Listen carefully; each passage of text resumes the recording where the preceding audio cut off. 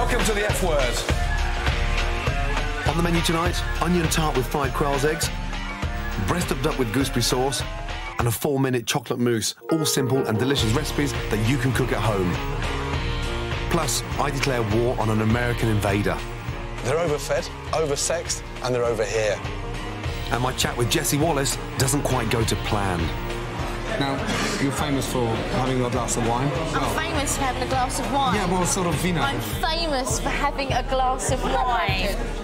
The F was here and the F was bad. Curse my mother and I curse my dad. Let I love my mother and I love my dad. Wanna have all that they never had. The F was here and the F was bad. Curse my mother and I curse my dad. Let I love my mother and I love my dad. Wanna have all that they never had.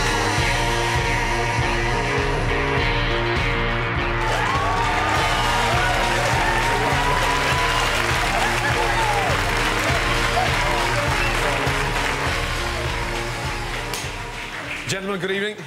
Nice to meet you. Joe, how are you? Chris, Gordon. are you well? Very well, thank you. And Josh. Gordon. And Stuart. Very well, thank you, Gordon. So, Birmingham's finest. We are. We're nice Yes, so. apparently. The outskirts of Birmingham.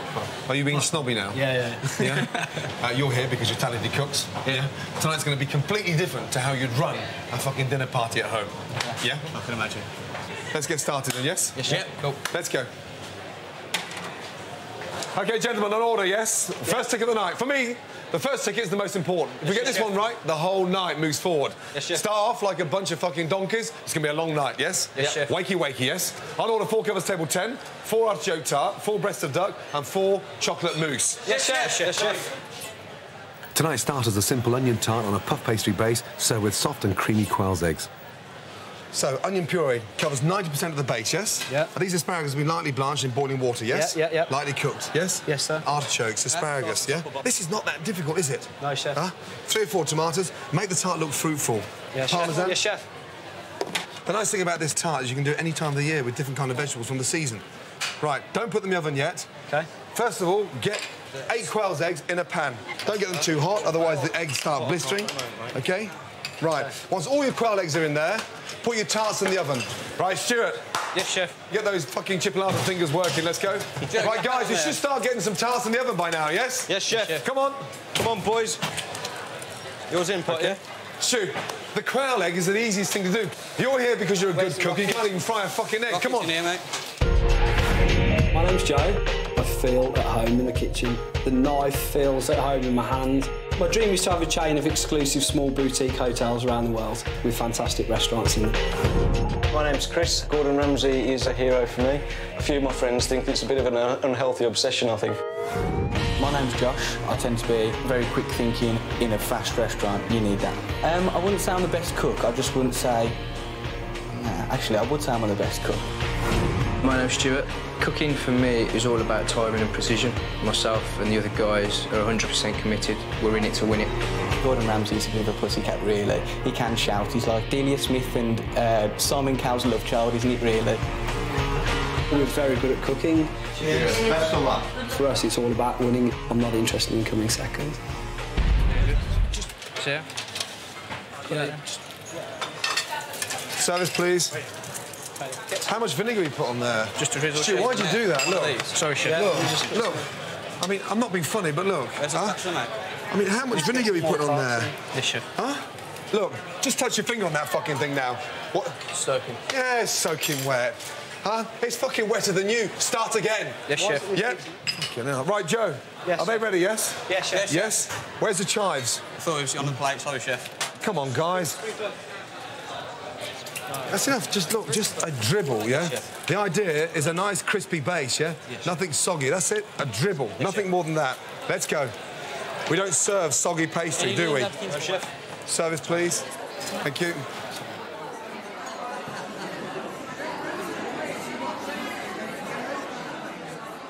OK, one more table coming in. Come on, guys, please. Go and eat some cows. Got to make sure 5 coming here in 1 minute. There's no more tarts. Chris. Yes, chef. Come here a minute. Stuart as well, yeah? Because you two have, like, fucking gone off the ball a little bit. Just touch that, will you? Come on. There. And you, come on, hurry up, touch it. Stone fucking cold. Yes, chef. I mean, yes, chef. fridge cold. Can we get them in the oven and get them warm, please? Yes, Yes, chef. come on. Yes, did they chef. go in the oven? Yes, they did, chef. You're lying, aren't you? Yes, I am, Chef. You are. Why do you find it funny when you're lying? I forgot, Chef, sorry. Hey. Oh, no. Hey. What? Yeah, what? Well, OK, then what's what? Soft, sorry, Chef, that's creamy fucking yolks, and I've got another omelette again. Okay, well, Chef, there's 4 there that are perfect. Hey, guys, come... Hey, listen, come here a minute. Just stop what you're doing. Hey, 2 seconds. All of you, come here a minute. Come here. How are you going to feel at the end of the night if I just bang this shit out? You're arguing with me with a flat fucking pile of shit. I don't want to argue with you guys. I just want to get it right to get it out. Yes, Chef. Every time I say something, you're all got a fucking bunch of chippy little fuckers that want to tell me that how good you are. Because right now I think you're shit. Yes, Chef. Service. Go. Go, please. Last table, yes? Clear down, yes? Fucking hell. There's just one more week before my pigs, Trini and Susanna, go to the slaughterhouse. And as it's one of the hottest days of the year, I have to take extra care that they're coping. They're not moving very fast in the heat. No, well, don't forget, they suffer sometimes the heat. Come here, please, Meg. Behind the ears. There you go. See? She likes that. Hey? Pigs have no sweat glands, so to keep cool, they like to cake themselves in mud.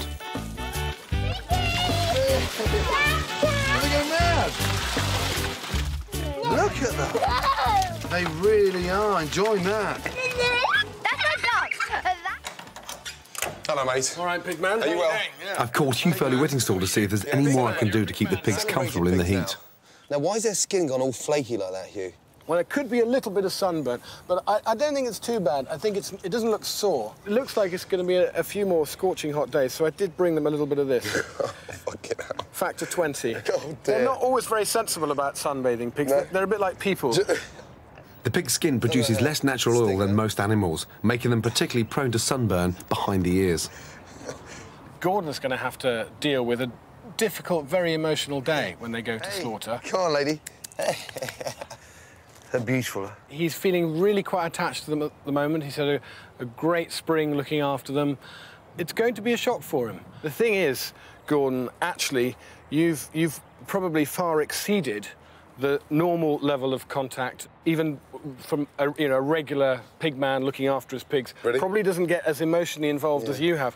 You've got a little under a week now. You've really got to start focusing on the fact that this is not family. They're not even family pets. No. You've reared them for meat. You've reared them for food. Is it normal to feel guilty, though? Because that's what I've been feeling over the last 2 weeks. I think you're going to feel guilty. I don't think there's any way around that. I mean, you could argue forever about the morality of whether we should or shouldn't eat meat. But one thing's for sure, if we are going to eat meat, we should look after our animals well. Properly. And you've done that. And in the end, it's sort of something you kind of have to deal with on your own. But I think you'll be all right. Fuck. The artichoke, the egg, everything, it all went together really well, I thought, and it was all quite tasty. I actually really enjoyed it. I found the pastry a little bit tough to get through, but everything else was absolutely lovely. Gordon. OK. What's the results? 24 people are not paying for the Why not? A few different reasons. One of them is the base is solid.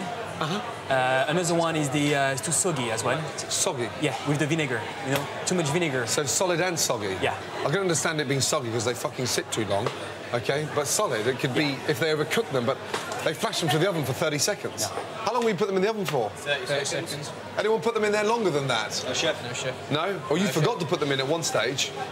If it's hard and they can't cut through it, that's either it's been in the oven too long or, yeah, they're stone cold. The chef. Yeah, chef. So 24 customers don't want to pay for their starter? Yeah, they're not paying at all. That's just under half the dining room. Yeah, I know.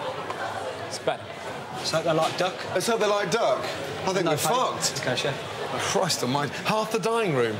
That's the fucking joke. Next on the menu, I get twin sister midwives to deliver the perfect Sunday lunch. When the fire alarms go off in the house, when they start going, then I know that dinner's always done. And in the recipe challenge, Nick Knowles takes on an F-word classic.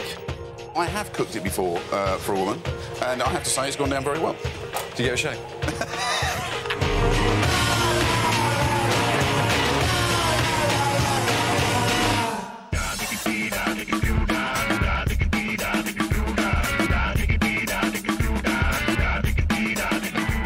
There are over overfed, oversexed, and they're over here.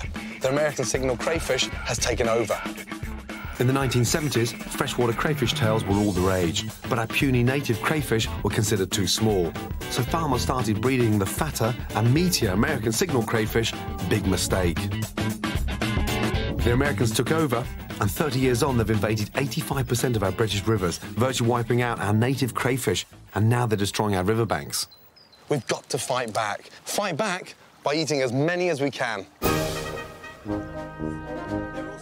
There are over 250 million American crayfish in our rivers. Mike Robinson owns a pub where they're a bestseller on the menu. He's brought Jack and I to the River Pang in Berkshire to show us how to catch them. I reckon that fish is the best bait. Yeah. Because if you think about it, what do they probably eat the most of is dead fish on the bottom of the river. all the time, yeah. They're scavengers. Slash them, yeah. Right? That's irresistible to a crayfish. All we have to do is chuck it in and tie it to a tree. I mean, it's like the same process of a lobster pot. Exactly. Yeah. It's a perilous game, this. Yeah. You do need to get a licence from the Environment Agency to do this, but just like the crayfish, they're free.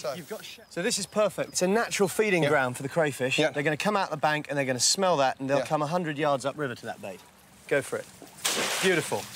I could catch 20 kilos of crayfish. In here? In here in one night. When the water temperature drops below 10 degrees, you can forget it. Really? Yeah, they hibernate. They just go to sleep. So in the winter, where do they go? Under the riverbanks. And that's when they cause all the damage, because they burrow deep to get away from the cold, and they just curl up and hang out. Oh, Jack, look. Is there a fish? No, there's a crayfish down there. Where? Look, just there. Here's a huge crayfish. Quick, Daddy, just pull him. Here you go, here you go, here you go. Oh, look at that, the size of him. I mean, it's like a lobster. That is a monster. That's honestly, I mean, that's incredible. Just look at that there, though, in terms of meat. I know. And how much claw meat's in there? It's unbelievable. You can look after him, Jack. You're going to keep an eye on it. That's your first crayfish.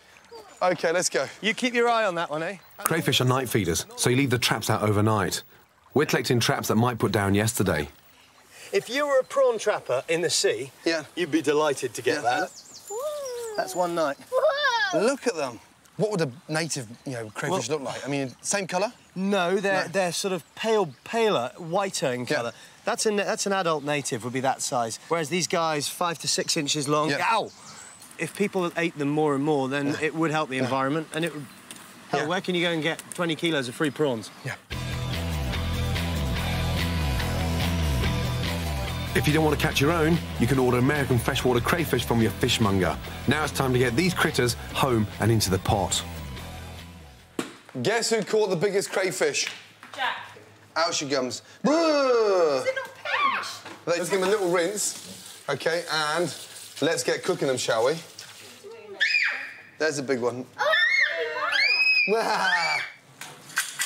Fresh crayfish. It doesn't get any better than this. These are going to be turned into the most amazing crayfish salad. Boiling water and crayfish in. And just watch them change colour now within seconds. They cook within 2.5 to 3 minutes max. And look at the colour of them. Straight out. If you peel them when they're warm, they come away from the shell a lot easier. Body's off from the towel. Look at that. That is delicious.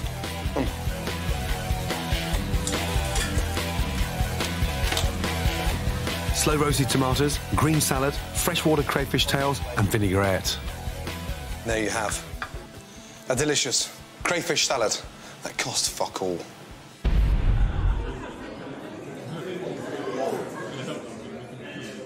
$24 fucking customers are refusing to pay for their starter. I want 50 customers paying for their duck. Otherwise, we're fucked. Yes, chef. Let's go. We're not going to be fucked. Let's go. Pan on, season the duck, get ready, yes? Good, get on there. Yes, chef. Let's go, guys. Yes, chef. Right. Chris. Yes, chef. 4 duck away, table 3, please. Yes, chef. Josh. Yes, chef. 4 duck away, please, table 10. Yes, chef. Let's go. Time for the main course. Roast duck with spring greens and gooseberry sauce. Duck breast, bit of a chef's favourite because it's absolutely full of flavour. Gamey, very rich, and the texture is extraordinary. Score. Don't go all the way through just the layer of fat. Szechuan pepper. Lightly roast them in a dry pan. The smell is amazing. Season. Grind. Rub. Almost like you're massaging. And this is one of the most amazing seasonings in Chinese cookery and makes the duck very aromatic. Mop it up. Into a dry pan on a low heat, slowly cook. Gooseberry sauce. Sugar. Water. Lemon zest. Boil. Gooseberries. You've got that sweet and sour tanginess against the rich, sumptuous of the duck is delicious. Just bring it back up to the boil and take off the heat. Set aside. Red wine. Season. Now it's reduced down to a really nice syrup, and that gives us nice shine to the sauce and starts to give it some body. Chicken stock. Reduce. That's the basic method of making a sauce in all our kitchens. Gooseberries in. Honey. Get your spoon, put it into the sauce, and watch a nice hot spoon, how easy it drops off. Butter. Take off the heat and just shake. Look at that gloss. Very velvety, beautiful gooseberry sauce that's ready to go. Now look what's happened to the duck. Turn up the heat, start colouring the duck. And the nice thing about the Szechuan pepper now is starting to smell slightly sweeter and it's becoming a lot more aromatic. Fat side down, into the oven. Hot oven, 10 minutes. Now, the smell is amazing. 3 or 4 slices, maximum. Onto the plate and glaze. Those gooseberries are just nice and soft and plump. Gimme, gimme, gimme. Duck with gooseberry sauce. Done. Come on, guys. Yeah, it's payback time, yes? Yeah. 1 table each, yes? Come on, you Pence should go on first. And Stu. Yes, chef. The trick with duck is to lose the fat and keep the flavour, yes? Yes, chef. And the Szechuan pepper sort of gives it a little bit more oomph there, yes? Yes, chef. OK, right, cook on this fat. Couple more minutes. Yeah. Right, potatoes. Sauté potatoes. Yes, chef. Oil in the pan. Potatoes in. Try and get them really nice and crispy. Now I'm going to put a teaspoon of garlic in there, a little bit of shallot, OK? Knob of butter in there, and watch what happens. They start sautéing beautifully, yes? Pass me the duck, Chris. Chef. I'll show you how to dress the plate. Watch. A little bit of cabbage. Potatoes. This size, 4, yes? Yes, chef. OK. Watch the duck. Look, come here. Fat side, turn it round, yes? Yeah. 1, 2, 3, 4. Nice. Turn it back round. As it goes on, the cabbage, it fans out nicely. Sauce over the duck. And when you sauce over the duck like that, on top, it just gives it a little bit of extra heat, yes? Yeah. Yes, chef. Up. Sauce the last 2, let's go. That's how I want them, OK? Move your ass, let's go. Chris. Yes, chef. Are they burning there? Turn it over. Quick. Fucking hell, Chris. Yeah, it's burnt, yeah? Yes, it is burnt. Start again, Chris, please. Yes, chef. Chris, don't fuck the duck. Start again, let's go. Chef. Come on, guys. Josh. Take those, yes, please. chef. What in the fuck have you done there? Josh, take... Josh. Oh, come on. Oh, come on. Joe, don't leave your brother in the shit. Open up, guys. I need you to help me a little bit. They're fucking cooked to fuck. Josh, come on, speed up, guys, yeah? Not only just moping around the kitchen, but no one's got any fucking oomph in them. Yes, chef. You're walking around like you're fucking buying a new pair of trousers. Sorry, chef. Oh, yeah? Just get this oh, am I here to work? Come on! Get the sauce on. I'm doing. Right, now, service, please. Sauce over. Up. Put it up. Put it up, please. Chef. Put the fucking plate up, please. Sorry, guys, I'm fucking trying so hard here, but it's a fucking nightmare. Sorry, watch. Chef. Let's go, let's go, let's go. Service, please. All like that, yes? Yes, chef. Let's go. Go. Up. Last one. Table 10, yes? Don't make a fucking mess, yes? Everything's on there perfect, yeah? Yes, Don't chef. make a mess. Let's go. Fucking hell. Last table, yes?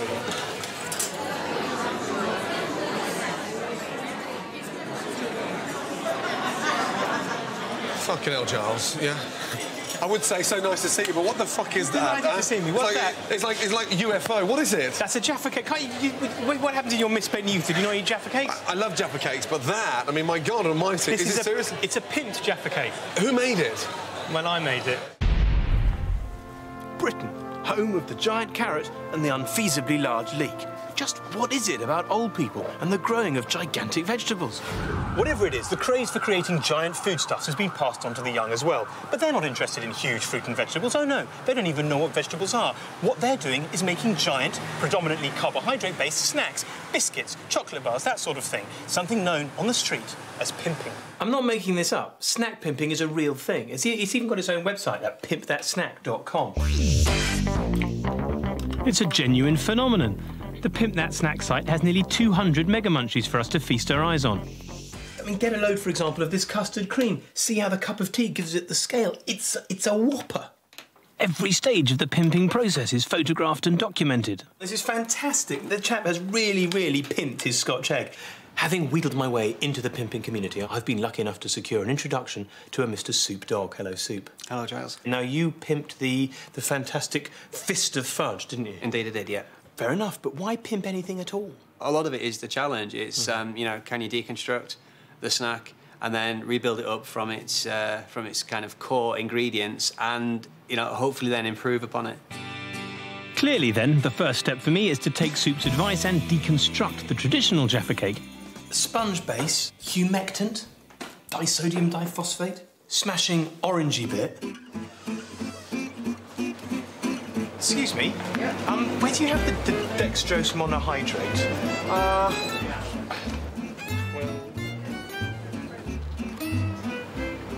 If anybody stops and asks, personal consumption. Righty-ho, I need 240 grams of butter. That's 1.5 kilos. 450 of sugar. 6 tablespoons of corn flour. 18 eggs. The base is the key. If I can crack that, I can surely crack the giant Jaffa cake. Voila. Now, the problem is, of course, that the domestic oven, particularly mine, is not big enough to cope with a giant Jaffa cake, a pimped snack. I'm hoping you fit this in your oven. OK, let's see how it's turned out. It has Jaffa cake written all over it. To make the orange filling, I used a couple of packets of tangerine jelly mixed with boiling orange juice and some additional gelatin. OK. The zesty jelly centre in its wet state. Right, time for the smashing orangey bit. Easy. Another picture. It just rolls off the edge. You have to remember that I'm not just baking a cake, I'm pimping a snack. I'll send my pictures to the website where they'll join the other 200 snacks pimped to date and be subject to peer review. I named my pimped snack Jaffa Quake. Within 24 hours of my posting it, it went straight to #1, with over 300 voters giving it an average score of 9.24 out of 10. I love Jaffa cakes, but Christ almighty. That is fantastic. How about that? That really looks like a Jaffa cake. Got one of your hairs in there, Giles. Is that hairs or...? It's one of my girlfriend's hairs. It's a girlfriend's hair. Yeah, we did it in my kitchen at home. I have to say, you know, I thought it was going to be delicious. It doesn't taste that good, do you know that? It tastes terrible. It tastes fucking plastic. Do me a favour. Fuck off and take a Jaffa cake with you. Thank you very much. I hope you have success in all you do. Thank you, Giles. Oh, dear.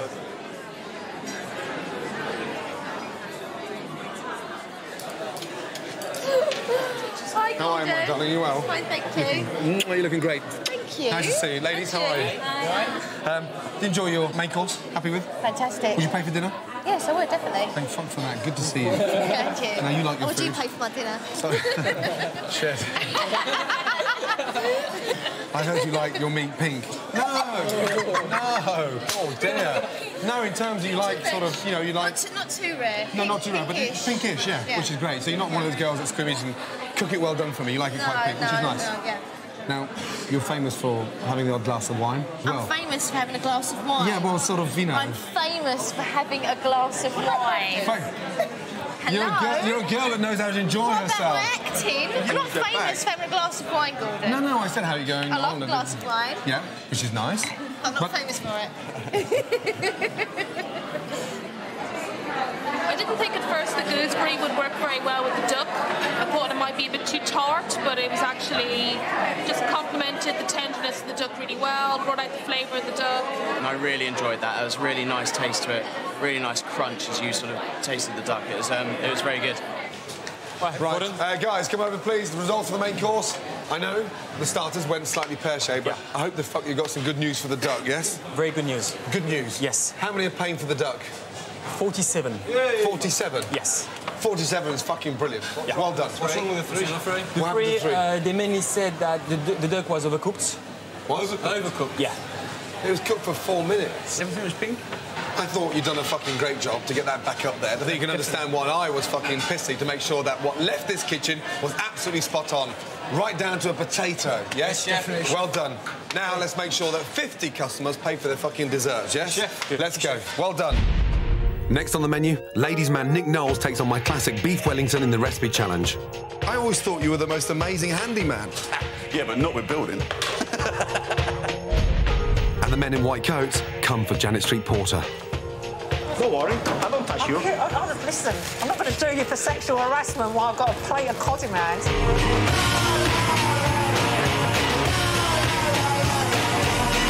What have you been doing with those fucking things, huh? It's like a sack of potatoes. That's just how they are. Huh? Welcome back. Now, we all know that Nick Knowles is no good with a paintbrush and a hammer, but will he be any better with a fucking frying pan? No. Let's go. What are you doing? We're going to do a fillet steak wrapped in porcini mushrooms and herbs, wrapped again in Parma ham. Right, so you're wrapping it twice, mushrooms then Parma ham? Herbs, mushrooms, Parma ham. It's exactly the same as mine, except I'm going to go a little bit further and wrap it in pastry. Yes? Listen, I'm making this up as I go along. I haven't been taught by anybody. I've had to teach myself. Right, haven't you got any work to do? Yeah, well, we started, are we? For the last 5 minutes, all you've given me is fucking excuses. Is this going to work? Listen, I don't need to make excuses because this is quality stuff, mate. The whole point is to make something that looks good, tastes good, that's fairly easy, because obviously I'm not a chef, but fairly easy to do and has the desired effect when you serve it up to a young lady.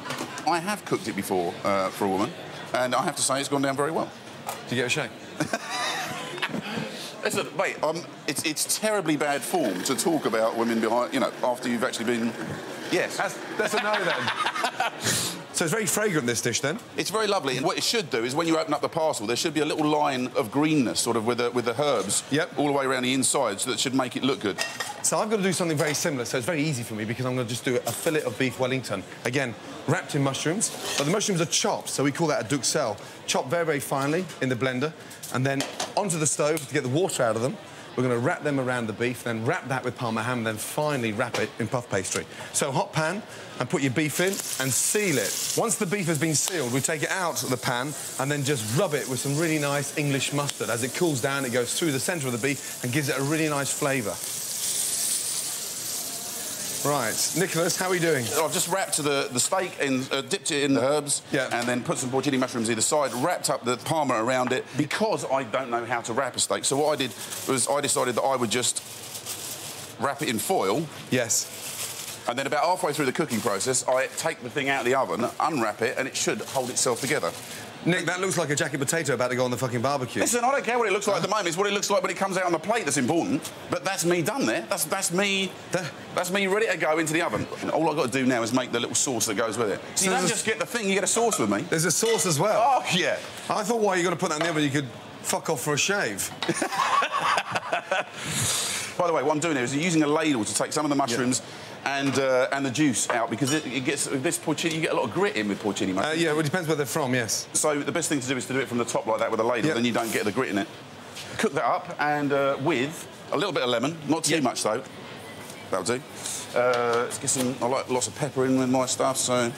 So it's really important to cook the mushrooms so they go really nice and dry, got a nice strong flavour in there, and it stops the pastry from going really soggy. When Nick's got that nice dark green line of herbs, we'll have a nice dark line of mushrooms around the fillet of beef. A little bit of garlic. It looks like you've tarmacked some Parma ham. Tarmacked. It does, doesn't it? Look, my plasterer could finish that off nicely for you. You're sounding like Nick the Builder now. People think that I know about DIY because I present a DIY programme. You do know about DIY, though? Well, not really. I always thought you were the most amazing handyman. No? Yeah, but not with building. And I would, you know, and people say things like, I get an enormous amount of satisfaction out of like working for 14 weeks on doing a skirt. Why? Get a hobby or a girlfriend. Don't do DIY, seriously. Save up and pay a builder.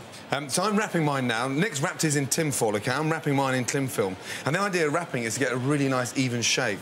Look, hang on. What happens... Isn't that going to melt when you cook it? Oh, we take the cling film off, you fucking banana. Oh. So we wrap it nice and tight like that. The most important thing is now that it's nice and even. So if it's wrapped evenly, it cooks evenly. You cook, OK? Yeah. Yes? To pull women, right? Well, that's not only to pull... No, but... For the main objective. On a date. Oh, God, that's disgusting. Hey, and you're still single. The difficulty is, like, if you work as much as I do, and you're away as much as I do, who's going to put up with that? Really? Seriously? Who's going to... That's horrible. What am I going to do with that? What have you put in there? The porcini mushrooms, the juice of the porcini mushrooms, a little tiny bit of lemon juice, a glass of red wine. Are you normally pissed when you make this dish?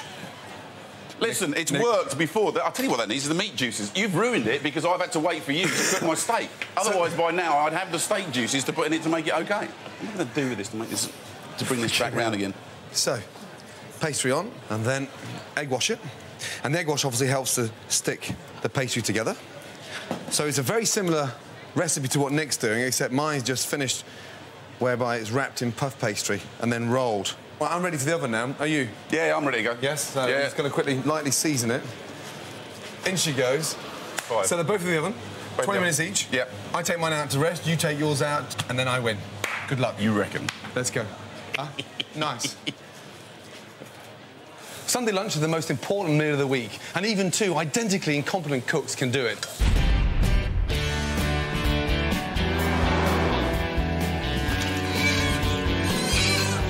Sunday lunch is a big deal for me. I dread it because my kids expect their Sunday lunch. It's difficult because I work night shifts. When I come home, I'm tired, and all I want to do is just get the dinner done. I dread it because everyone is going to moan at me. As soon as I sit down, there's going to be something wrong. Mummy's food is very bad. I don't like it. I burn everything I cook. Absolutely everything. Sunday lunch is pretty non-existent in this house. There's no preparation, it's all thrown together. Right, I'm just going to pick up the nurses that have just finished their night shift, take them home, show them 2 or 3 things, and hopefully they'll keep their uniform on. Oh, my Ladies, God. now, who's who? I'm Joanne, and I'm Wellington. No, one at a time. Cool, shit. Seatbelts on, please, ladies. Yeah, I've never been to delivery yet. I can't believe that. You know, I've only been honest with you. I'm not, because I 4 children and no delivery. Yeah, I know, but if I was a lady and I had a vagina, nothing would be coming out of it the size of a fucking 8-pound baby. Right. You've got 4 children between you? Yeah. Yeah? Who gives them a good dinner?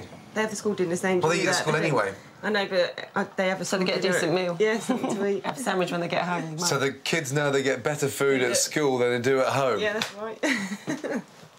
Oh, my God. What's in here? What is that?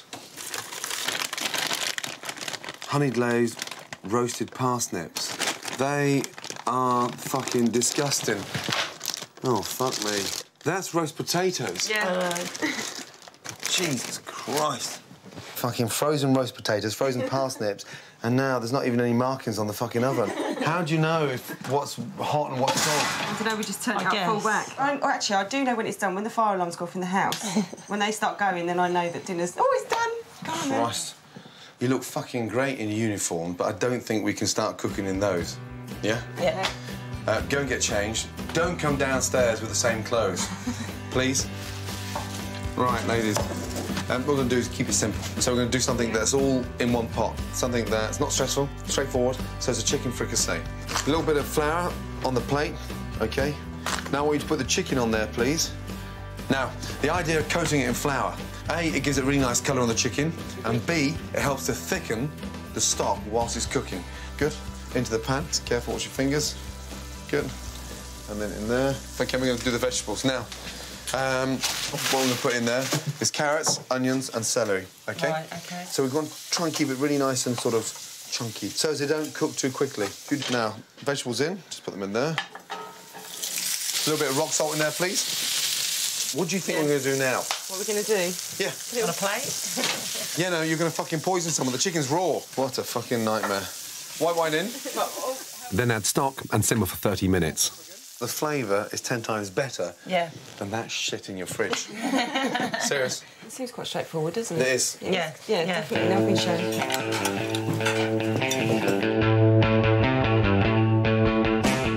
Hello. That smells good for a change. Now, who'd like some chicken? Some carrots. Nice. What you've got to help me with is to make sure that Mum cooks all the time. So, Mum, I know you're busy, I know you work night shifts, but we can still have that delicious chicken dish again, yes? Delivering 2 cooks. Chin chin. Thank you.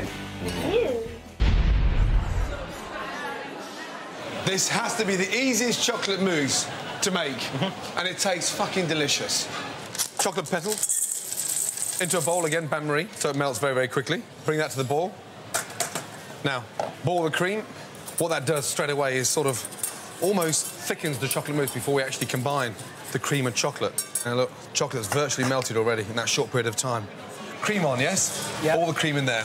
Whisk, whisk, whisk, and then the rest of it, straight away, quickly. Now, you whisk that over ice, OK? We whisk it over ice for what? If we whisk it over ice, it sets quicker, Joe. OK. Yeah? OK, the idea of this, of course, is 4 minutes. Right.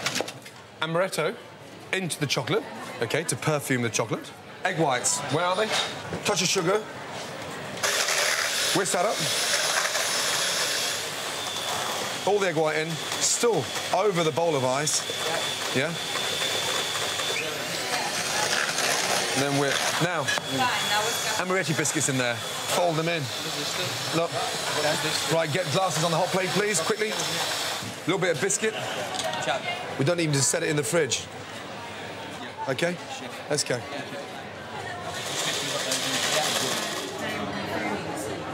The F-word's culinary cruise missile, Janice Street Porter, insists she wouldn't put any old thing in her gob. Time to find out what she's been putting in this week.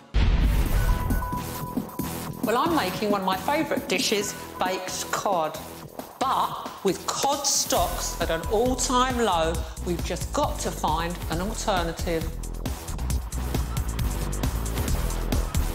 I'm travelling to the Shetlands, to the world's first organic cod farm. Well, I really care about what I eat, and I'm not really prepared to eat farmed fish. Call me bonkers, but I think if a fish has had a decent life, you can taste it. And I know that if I catch a mackerel on a line, it tastes fucking great. It tastes brilliant. And it's not just about the taste. I can't help being a little bit sceptical about any type of fish farm. I do feel like something off Noel Edmonds' Mr. Blobby. Time to make 50,000 cod. I know the fish farmed here are fed a sustainable organic diet, but what I really want to know is whether they are kept in good conditions. So what's the size of this pen? The volume inside is the size of 3 Olympic-sized swimming pools. Maximum that we'd have in here would be 50,000 fish.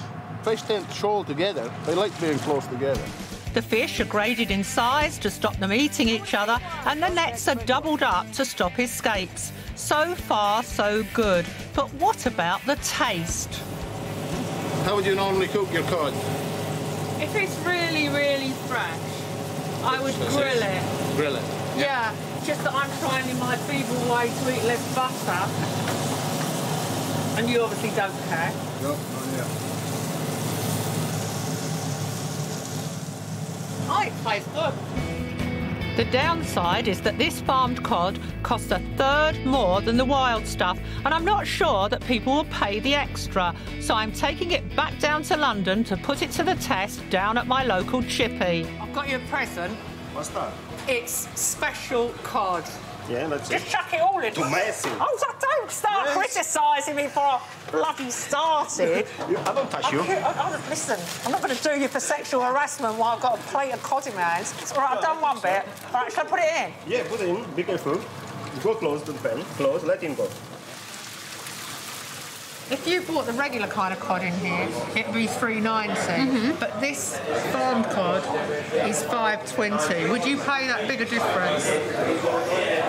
Possibly. $5.20 for a size like that seems a little expensive, to be fair. It's all slightly drier, maybe, than normal cod. Well, I cooked it. Oh, well, that's it, yeah. It's nice and fresh. Yeah. Tastes like cod. The batter's just right. Yeah, I'll give it the thumbs up, definitely. Next time I go to a supermarket, I will be buying farmed cod, because if we don't make that choice, there will be no more cod left in the sea. But perhaps the answer is for the great British public to stop being so bloody boring and eat different kinds of fish anyway.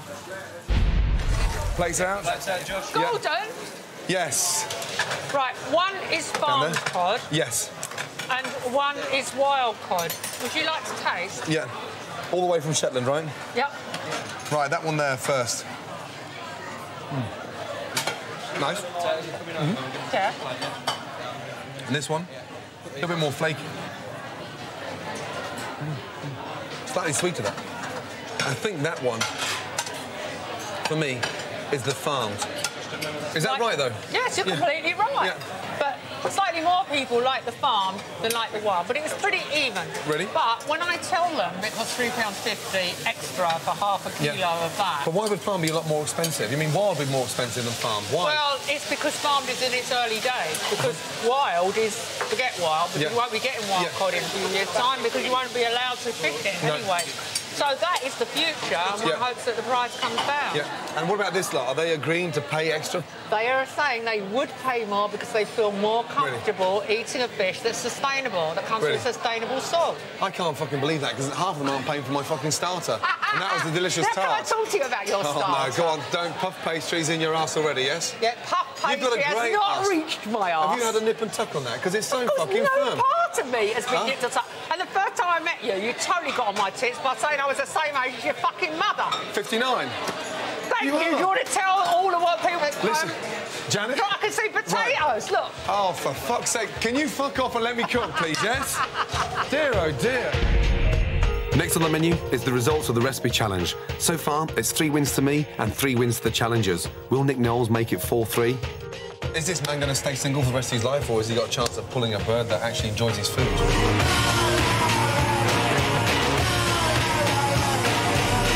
Welcome back. Now, judgment time for Nick Knowles, and I think his dish needs a little bit of kitchen SOS. Let's see what our blind tasters have got to say. Don't, look. Stop laughing at my dish. Look, I want plenty of stuff for them to look. Don't laugh at my dish. Hey, listen. OK. Where's my Frenchman? JB, please, yes? Last time... Hey, listen. Last year it was a lost... He laughed at it as well. No, I have lost a lot of fucking challenges, so I still shit myself, but, however, this one I'm not. OK. Don't drop that plate in case you make it look better. Now, fuck off. Here we go. Beef Wellington. So that's the green dish. Okay. Bon appétit. Very tender. Pastry is so crispy. Oh, I tried the pastry. Seasoning is superb. And you can taste the mushroom as well. Mushrooms. The duck cells. I want another bit of meat. I want a bit of the pastry. Okay. It looks a bit thrown on the plate, doesn't it? It certainly doesn't have the presentation. Meat's of the other overcooked. That's nowhere near as... Chainsaw, anyone? You can't actually taste meat. There's so many other flavours. I like the thyme flavour. Well, I think the thyme... stuff inside it. I think the thyme overpowers everything else. Nervous? Nervous for you. I don't know how you're going to live it down. Well, I know, but I mean, proofs of the flavour, yes? Yes. Is this man going to stay single for the rest of his life, or has he got a chance of pulling a bird that actually enjoys his food? I'm going to tell you. So, actually, it might be hard, but the overall winner for today is... Bien joué. No! Yes! Yes, get in there. Was it, Did I get 8? Was it a close score, or was it... No, actually 5 out of 5 for you. 5 out of 5? Yeah. Get in there! I'm taking a mickey. 5 out of 5? Yeah, but yours was a pile of shit, so... 5 out of 5. I can live with that. Well done, big boy. Yeah, now do me a favour. Yeah, stop cooking and fuck off out of the kitchen. Yes? Thank you. Take care. That sucks.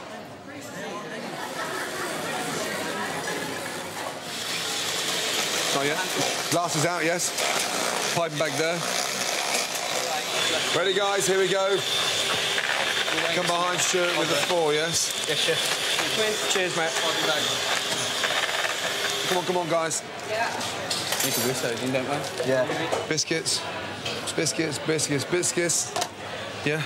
And look, chocolate. OK, glasses on the plates. 11, yes. Combien là? 4? 5. OK, good. Table 11, please, ladies. Go. Okay, let's go. Thank you. 2 seconds. I thought it was absolutely delicious. On the first spoonful, it was very light and fluffy, but there was also some crunchiness. It was like a very sexy Malteser. I think it finished the meal off perfectly. It wasn't cold, so it's a little bit Angel Delighty a little bit. It was kind of soft and warm and... No, it's a bit nothingy, so I wasn't a great fan of it, really.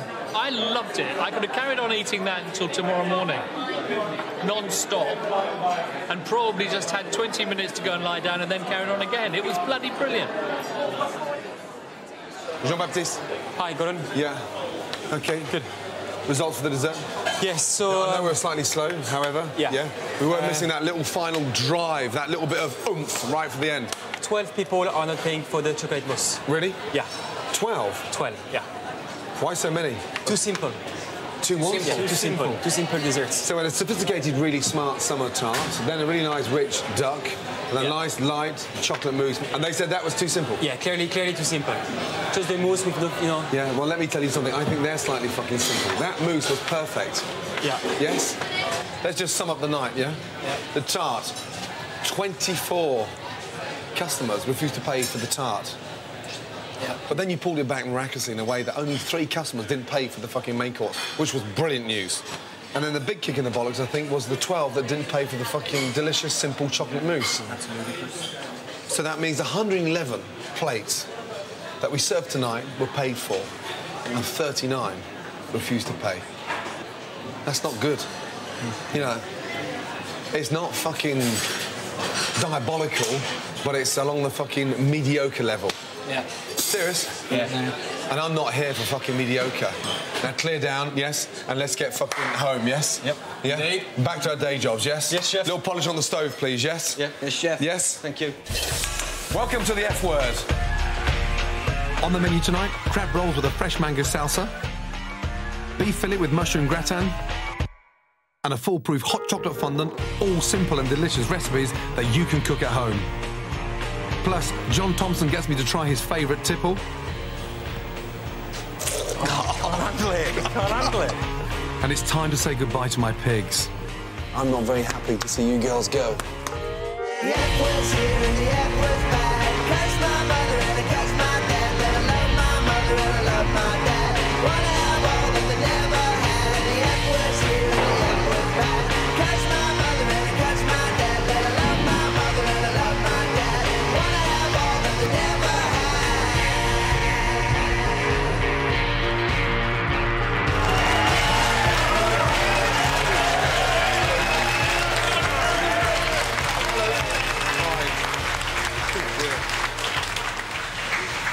Right, ladies. Hello. Good evening, Charlotte. Hello. Welcome, Sarah. How are you? Sam. Hi. Annette, how are you? Fine, thanks. 4 farmers' daughters, yes? Yes, indeed. Cooking at home for a dinner party may sound somewhat glamorous, but cooking for 50 customers is a different level altogether. The most important thing is making sure that every customer pays for every plate that we send. Yeah. And if it's not right, I'm not going to send it. Yeah. Okay? I want to see a little bit of inbuilt standards. And if you're not happy with it, don't bring it to me. Because if you're not happy with it, how the fuck are the customers going to be happy with it? Yeah, exactly. Don't let me down, and more importantly, don't let yourselves down. Yeah. Yes? Yeah. Let's go. Right. Here's the fridge, yeah? You get the crab. On order, 4 covers table 4, 4 crab mayonnaise, 4 fillet of beef, 4 chocolate fondant. Yes, chef. Thank you. Are you taking that one, girls? No. Excuse me. Are you doing that one, girls? You want to run it now? No. No. I'll tell you who's doing what. If I had to leave it to you to decide what's going on, trust me, yeah? Yes, chef. There'll be a fucking combine officer coming up the fucking Thames by the time you get out. Trust me, I'll tell you what to do. Okay. Okay? My name is Sarah, and I'm very used to very kind of homely cooking. It'd be your stews, it's your pies, it's your meat and your potatoes. What you'd imagine would feed a family of 4, generally you'd feed 1 farmer. My name's of Charlotte. I've always shot, and it's really satisfying to see something that you've shot that day and actually see someone sit down, eating it and enjoying it. My name's Sam. My favourite meals to cook would be steak and chips. I like the steak to be home, usually about 21 days, and the more fat that's on it, the better the flavour it gives the meat.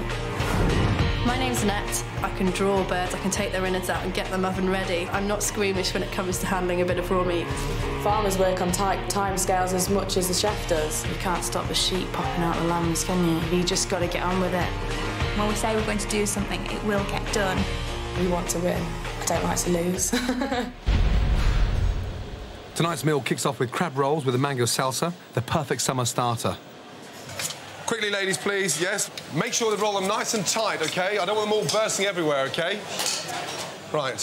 For some bizarre reason, I don't know why, but yours looks terrible, yeah? Not nice at all, yeah? But they're not even closed up. Take them back, please, yeah? And start again, yes? Yes, chef. Yeah, Sarah. You gotta... Let me show you one again, look. Fresh picked crab meat, yes? Yes. It's nicely chilled. Little touch of chilli, touch of shallot, and then a touch of mustard and mayonnaise. Mix that in. Good. Now, roll it nice and tightly, yes?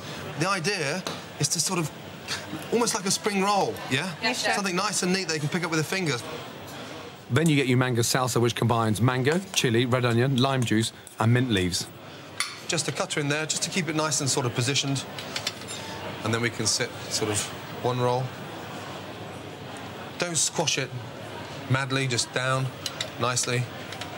Now, there we go, yeah? If that's all open, look, that one goes, they pick up that there, you know, Yes, look, chef. that's what's going to happen. Yes, chef. Yeah, come on, let's go. Come on, ladies, this is fantastically simple. So something this simple has to be perfect when we go out, yes? Yes, chef. Thank you. Annette, are you happy with those? Annette? Yes, chef. Yeah, would you pay for them? Yes, chef. Yeah, so would I. Let's go. Table 4, please. Oui.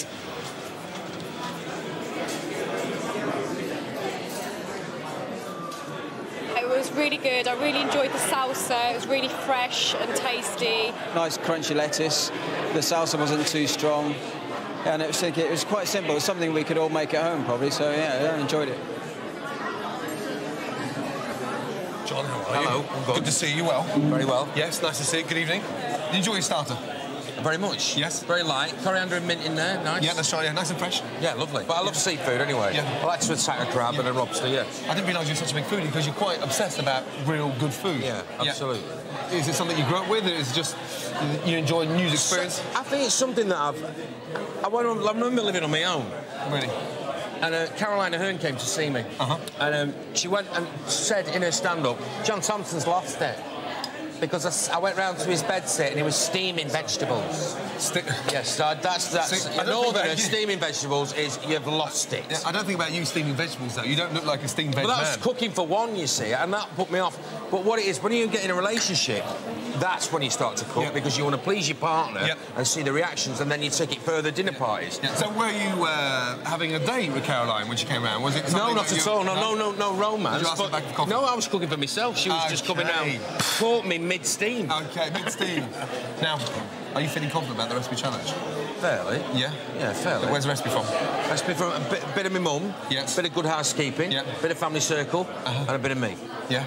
Yeah. You excited about it? I am excited about cooking, yeah. Any last-minute changes, or...? Well, I thought about caramelised apples with pork, but I pulled it out. Yeah, good. I pulled that up. No, I'm not that one on the end. Fucking whip your ass, before, yes? Go. I'll see you in the kitchen later, See you later. yes? OK. All right, mate.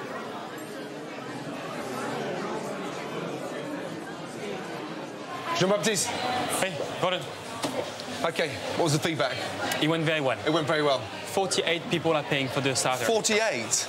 That's fantastic news. Yeah, fantastic news. Fantastic news. 48? Yeah.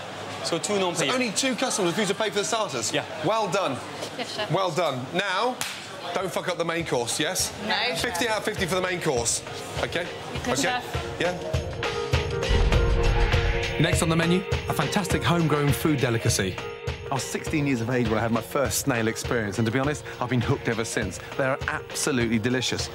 The problem being, of course, the snails I've eaten have all been bloody French. The Brigade cook a sumptuous beef fillet with mushroom gratin, and the Big Mouth takes on the big supermarkets. Sainsbury's tried it, they stocked it, and then they dropped it.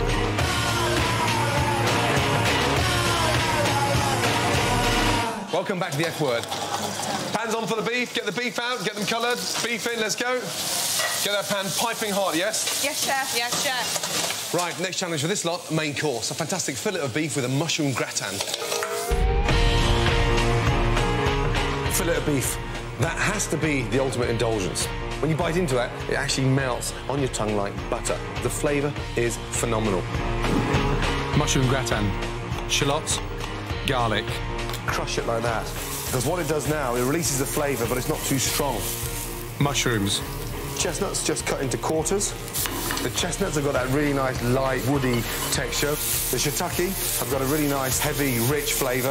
And then you've got this delicate, dainty oyster mushroom that is phenomenal. Season. The garlic, that's it, job done. Take the mushrooms out. Cream. Egg yolk. Chives. Don't start slicing the thick end. There's no flavour there. The chive flavour is at the end there. Nice oniony flavour.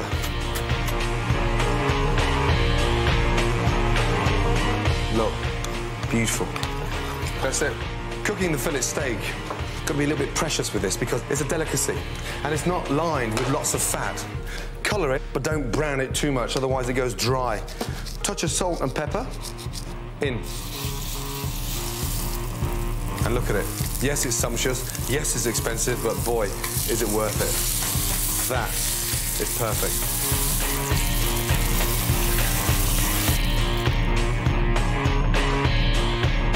Be generous. Parmesan. In the oven she goes. Hot oven, 7 minutes. Looks like a meal for 6 there, look. Beautiful.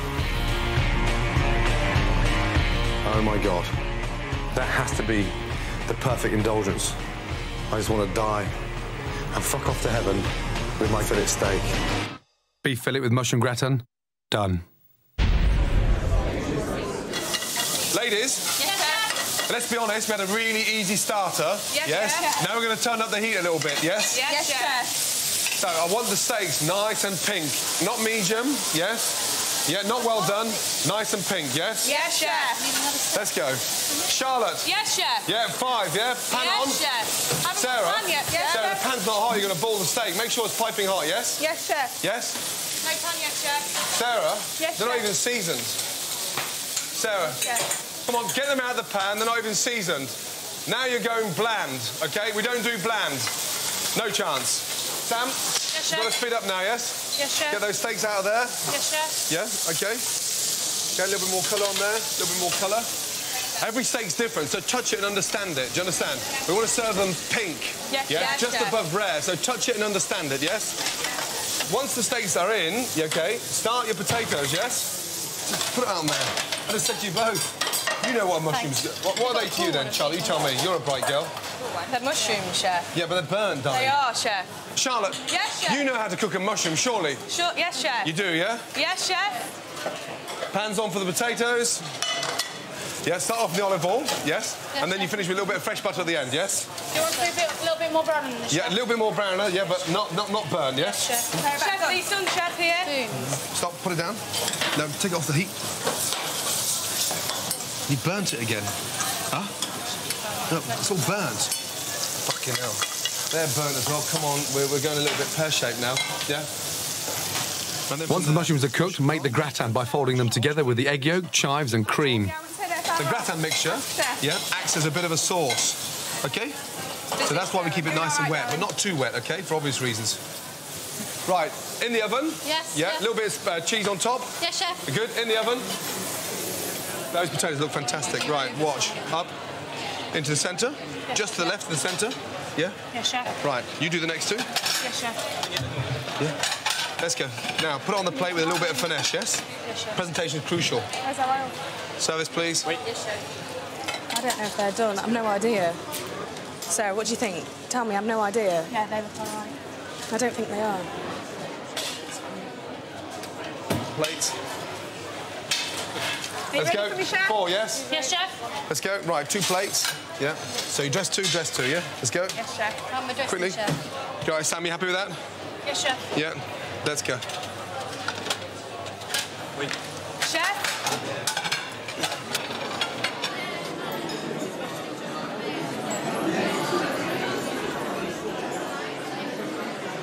Now, it's almost time to say goodbye to my pigs.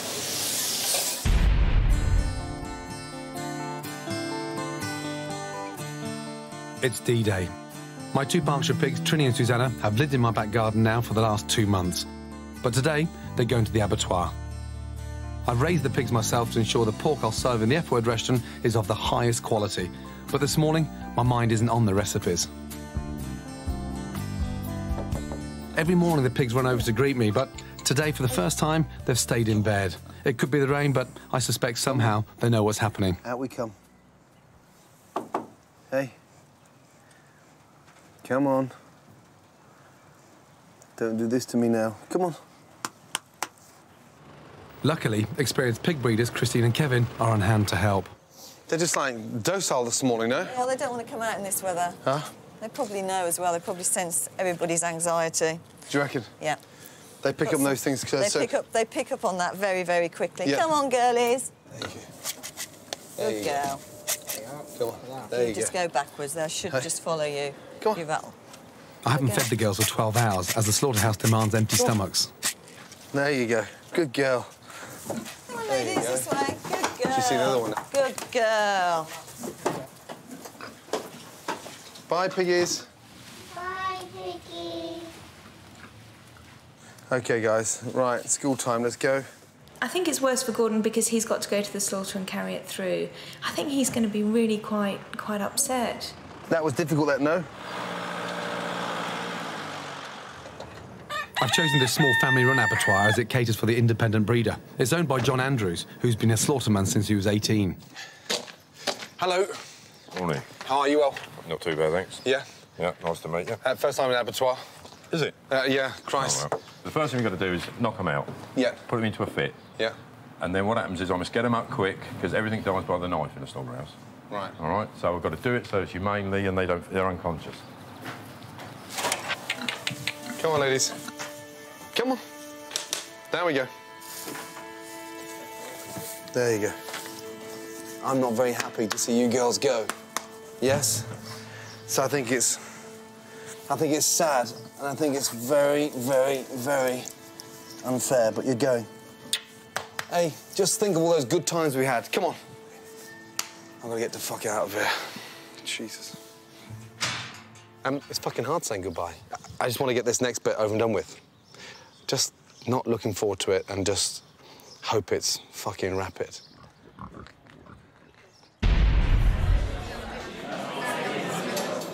Gordon, table 5 là. He's not cooked enough. Huh? Fucking hell, table 5. Charlotte, come here quickly.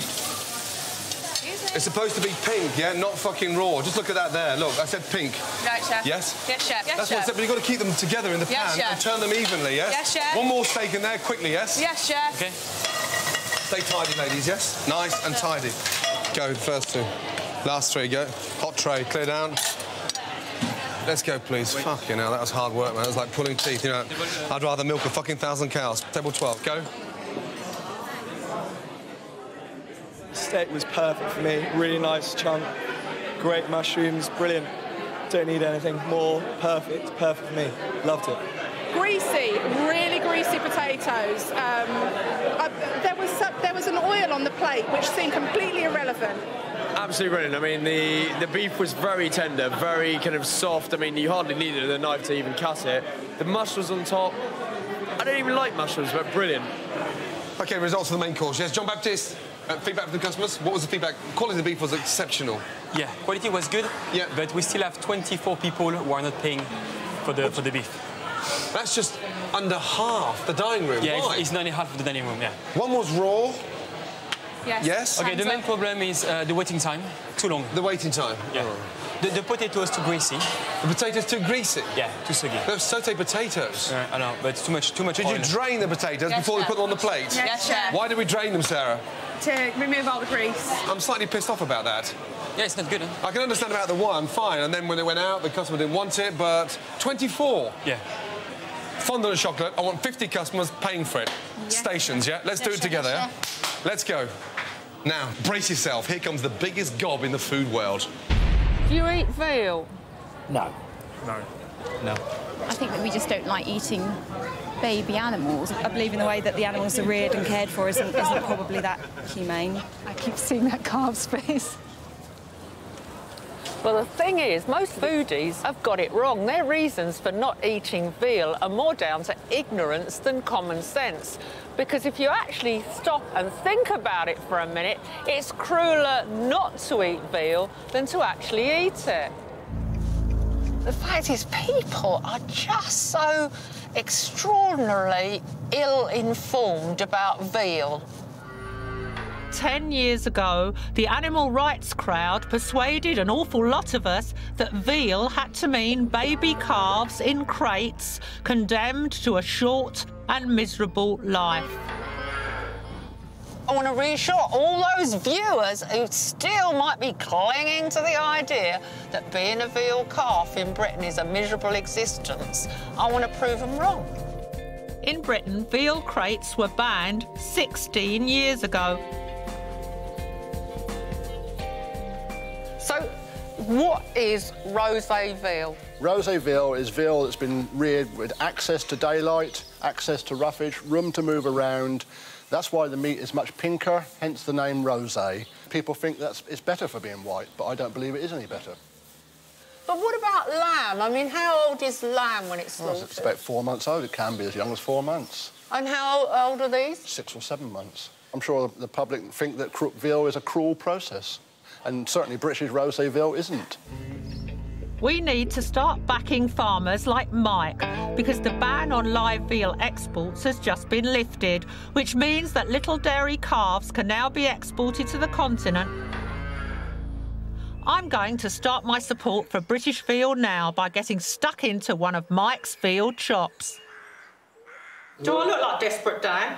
Well, this is like... this, honestly, Mike, this is the biggest chop I have ever seen. All I've done is season it and I've put some thyme on it. So where do you sell most of the veal that you've used? A lot of the veal goes direct to hotels, specialist shops, outlets, because the supermarkets aren't really interested in a small niche product. But that's ludicrous. Here we have this homegrown organic product that they're not willing to take a chance on. I can feel a rant coming on.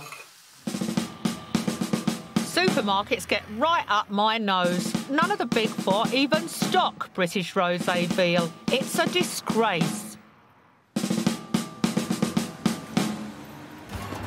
Well, I've got the full agit-prop kit. Well, I haven't been on a protest for bloody decades.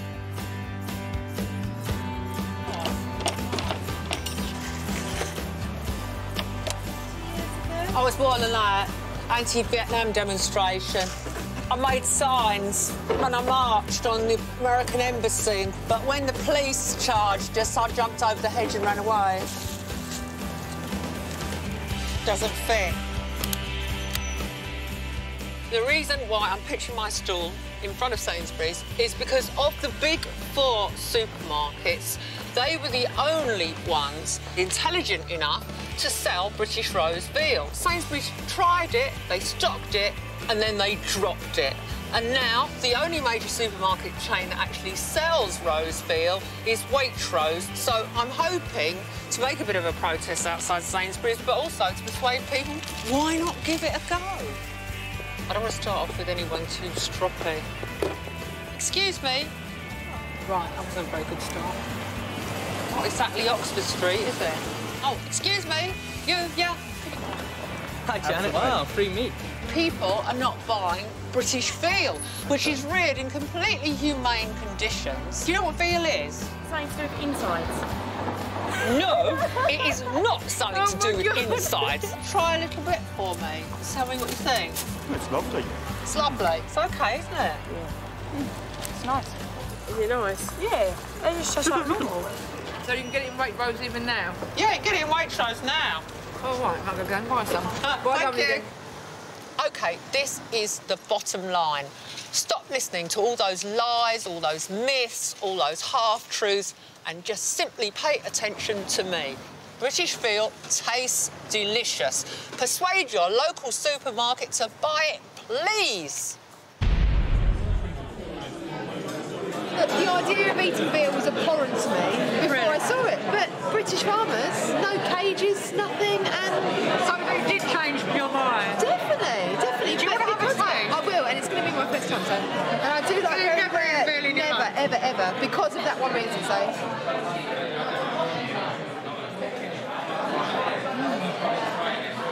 And very nice rare. It's nice, isn't it? It's got a lot of flavour. Do you think I could persuade you to try a bit? I think I'd have to have a bit more of a think about it before I would. Shall I put a bit in front of you there and think about it till later? Now I know that it can be done in this country and it's done to that standard. I think that's a far better advert than what we've been led to believe in the past. Hi, Janet. Hi. How's that gone down? It's gone down very well. I've got one woman, she's thinking about it. I've converted everybody else. Ready. It tastes great, doesn't it? Do you know what? The most exciting thing about this kind of veal, you can serve it pink. Everyone thinks that veal has to be cooked like pork, whereby it's got to be medium or well done. Pink veal is perfect. That's lovely. Fascinated with your protests. They went down well. Yeah. Obviously, people do see me and cross the other side of the road, a bit like they do with you, Gordon. It's a feeling you must know. No, darling, they cross towards me. They don't cross against me. No, Gordon, they're frightened of you and they're frightened of me. But I managed to persuade people to eat veal. Janet, thank you. Thank you. Next on the menu, I tell John Thomson about my pigs. Trini and Susanna. Is that what they're called? Yes. Are they all right with that? What? Well, the pigs are fine. They're very happy. Yeah, OK. See, he does the gags. I did the cooking. And the brigade tackle my favourite dessert, hot chocolate fondant.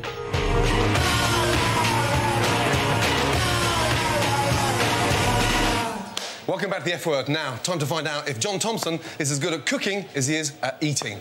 Ready? Yes. Let's go, big boy. Nervous? Swearing. Now, you're a big foodie, yes? Yes. Huge appetite, because you enjoy food. I do. Yeah. What the fuck are you doing making a sausage pie? I just didn't expect you to come in with a sausage pie recipe. Keep it simple, that's why. Keep it simple. Keep it simple, yeah. So what's the secret behind the recipe? Decent pastry. Yes. Nice short crust, not flaky. And also, it's just what you put in the sausage meat, really. So what's the first thing you do? Roll out your pastry? I'm rolling my pastry out first because I'm going to blind bake that, and there's a reason for that. So John's lining the bottom of his dish with a pastry. I'm going to start searing my sausages off. They're a really nice, flavoursome sausage, a really nice, rich Cumberland sausage. I'm just colouring the sausages, and then I'm going to take them out of the pan and cut them into little sort of slices. So it's a bit of almost like a sort of sausage pie stroke casserole. Now, John, you're baking it with cling film at the bottom. That's to stop the pastry rising. A lot of people will be scared of putting cling film in the oven. It's something I only recently learned, to be honest. But it works brilliantly. Where is my oven? Good. Right now, sausage meat. Good. What you like at dicing onions? Speed of those. Gordon, what do you think? Now, what is that? That's my diced onions. How did... But... Not bad, eh? They're all immaculate dice. Yeah, I know. You've done them so fast. Yeah, exactly. Show me. Right. What is this, the lazy fucker's kitchen? Absolutely. No wonder you're so fucking fat. You were 17 stone, you've just gone down. I was 17 stone. I went to a health spa and this girl said, oh, you're that bloke with the monkey. And I thought she meant Cheeky Monkey from Alan Partridge. And she didn't. She meant Johnny Vegas with monkey. Anyway, she said, will you sign your autograph here? I said, gladly. I went, what's your name? Karen. Karen, get some fucking glasses, good John. While the pastry case bakes, I'm softening off the spring onions and the onions just in butter, and then while that's softening, in the sausage meat I'll put black pepper, English mustard, and some Worcester sauce. I could have gone for Cumberland sausage meat, but I didn't want to go for too much sage because it can taste a bit medicinally. Hey, good for your sperm count. Is it? Oh, yes. Well, that's good, because I'm going for IVF at the moment. Oh, really? Yes. I'll have to have I've got some sage soup later. Serious? Yeah. Tana and I had a tough time, before we started sort of, planning children, and so we went through all those stages, which is quite a pressure between yourselves in terms of, you want a large family, and there's several complications you're facing. And I went to the doctors, and they told me I had a very low sperm count. Did you? And then they got that humiliating part where you got to go into the room with your magazines. It's like, fuck, Oh, yeah, well, I had that yesterday. Serious. I don't know who chooses the mags, but I'm bringing my own next time. I've just sealed my Cumberland sausages, and here I've got my celery, my onions and my bacon, and now I'm just going to put in a touch of seasoning. Worcester sauce in. Now, you haven't told me, what have you brought this down for? Are you going to return my back garden? He's trying to make the pastry go up. I'm going back in the cupboard. It's like sleeping in the garden with my pigs. Huh? Trini and Susanna.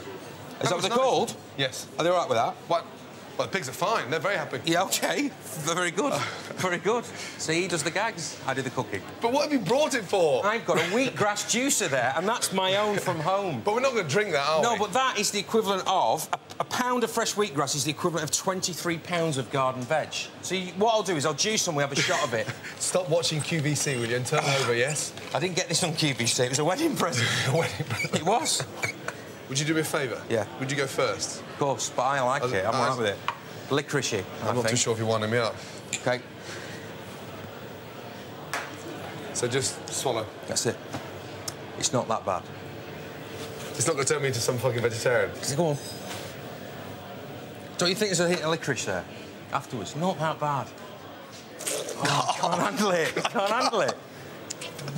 It's that bad. You think it's fucking disgusting. And you ain't done it on this show. It's so sweet.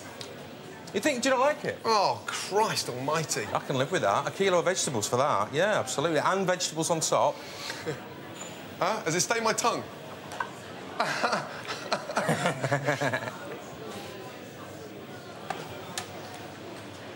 Now look at that. Look. Then a few more spoons of my onions, bacon, celery. Now that needs its pastry on top. God, just put it together now reminds me so much of my mum's Sunday lunch, because that's what we'd sit down and eat every other Sunday. Putting a pie crust on, but slightly skew with. I've just got... I'm going to have to try and shift this now that way a bit. Ooh! John, you know I said they are blind tasters, but they're not literally blind, you know? OK, they have... Are they not? Sight. Oh, really? So just put a nice egg wash on top of the pie. Rock salt, pepper and thyme flowers. Right, big boy, you ready for the oven? I've just got to glaze mine and then we're in. So... Oh, I forgot something. I've put a little bit of thyme in the top. No, bollocks, you've just seen mine. No. You're copying me now. I saw it on Delia. All right, I'll fucking leave it as it is. Delia? Yes, you put some thyme and put poking out the sprig out the top. Serious? Yeah. Right, here we go. In you go. 20 minutes? 30. Good luck, big boy. OK, thanks. Right, dessert. Now, this is my favourite dessert, chocolate fondant. Right. Eggs and sugar, yeah? Whisked up. That's nice and firm. It gives a really nice texture to fondant chocolate. This is the best quality chocolate, OK? The better the chocolate, OK, the better the fondant. Yes, yes, now, chef. from there, OK, just make sure it all melts down nicely. Yes? Yes, chef. In. Yes, To the eggs. Yeah? Now, Yes, chef. once that's in, we start whisking. All the chocolates evenly distributed across. Flour has been sieved. Yes, Yeah? chef. Now, you don't throw it all in there. 1/3, 1/3 and 1/3, OK? Yes, And what chef. happens now, it starts to thicken up, OK? But you don't knock all the air out of it, you just fold it in. Yes, chef. Yes, The important part is keeping it really nice and liquid in the centre, Yes. OK? Now, if they come out undercooked, they'll collapse. Okay. If they come out overcooked, they'll be dry. So keep them nice and wet. Moulds, they've been buttered, yes? Yes, OK, chef. they've been buttered and dusted in cocoa powder, Yes, that's right. Yeah? OK, 3/4 full all the way up. Yeah? 3/4, chef. That's right, because it rises. Off and in. Try and get that in one, OK? Right, let's go, ladies, yeah? Let's go. One of your whisks is free. Yeah. Chocolate on to melt, quickly, let's go. Moulds already done. Yeah. Now, make sure you've got no water in there, OK? Yeah. Yeah, if you put water into chocolate, yeah, it makes it get all grainy and it sort of seizes up, yeah? Yes, chef. OK. So work it, OK? Yes, Yeah? chef. You got big biceps, work it. Ladies, make sure you always put an extra one in there. We don't want the customers to find out that they're overcooked. That's your job. Yes? Yes, chef. So that's why we put an extra one in there, OK? So when they come out, you can taste them. And if it's perfect, they'll be talking about it for years, yes? Tonight's brigade may be slow, but they're a damn sight quicker than this lot.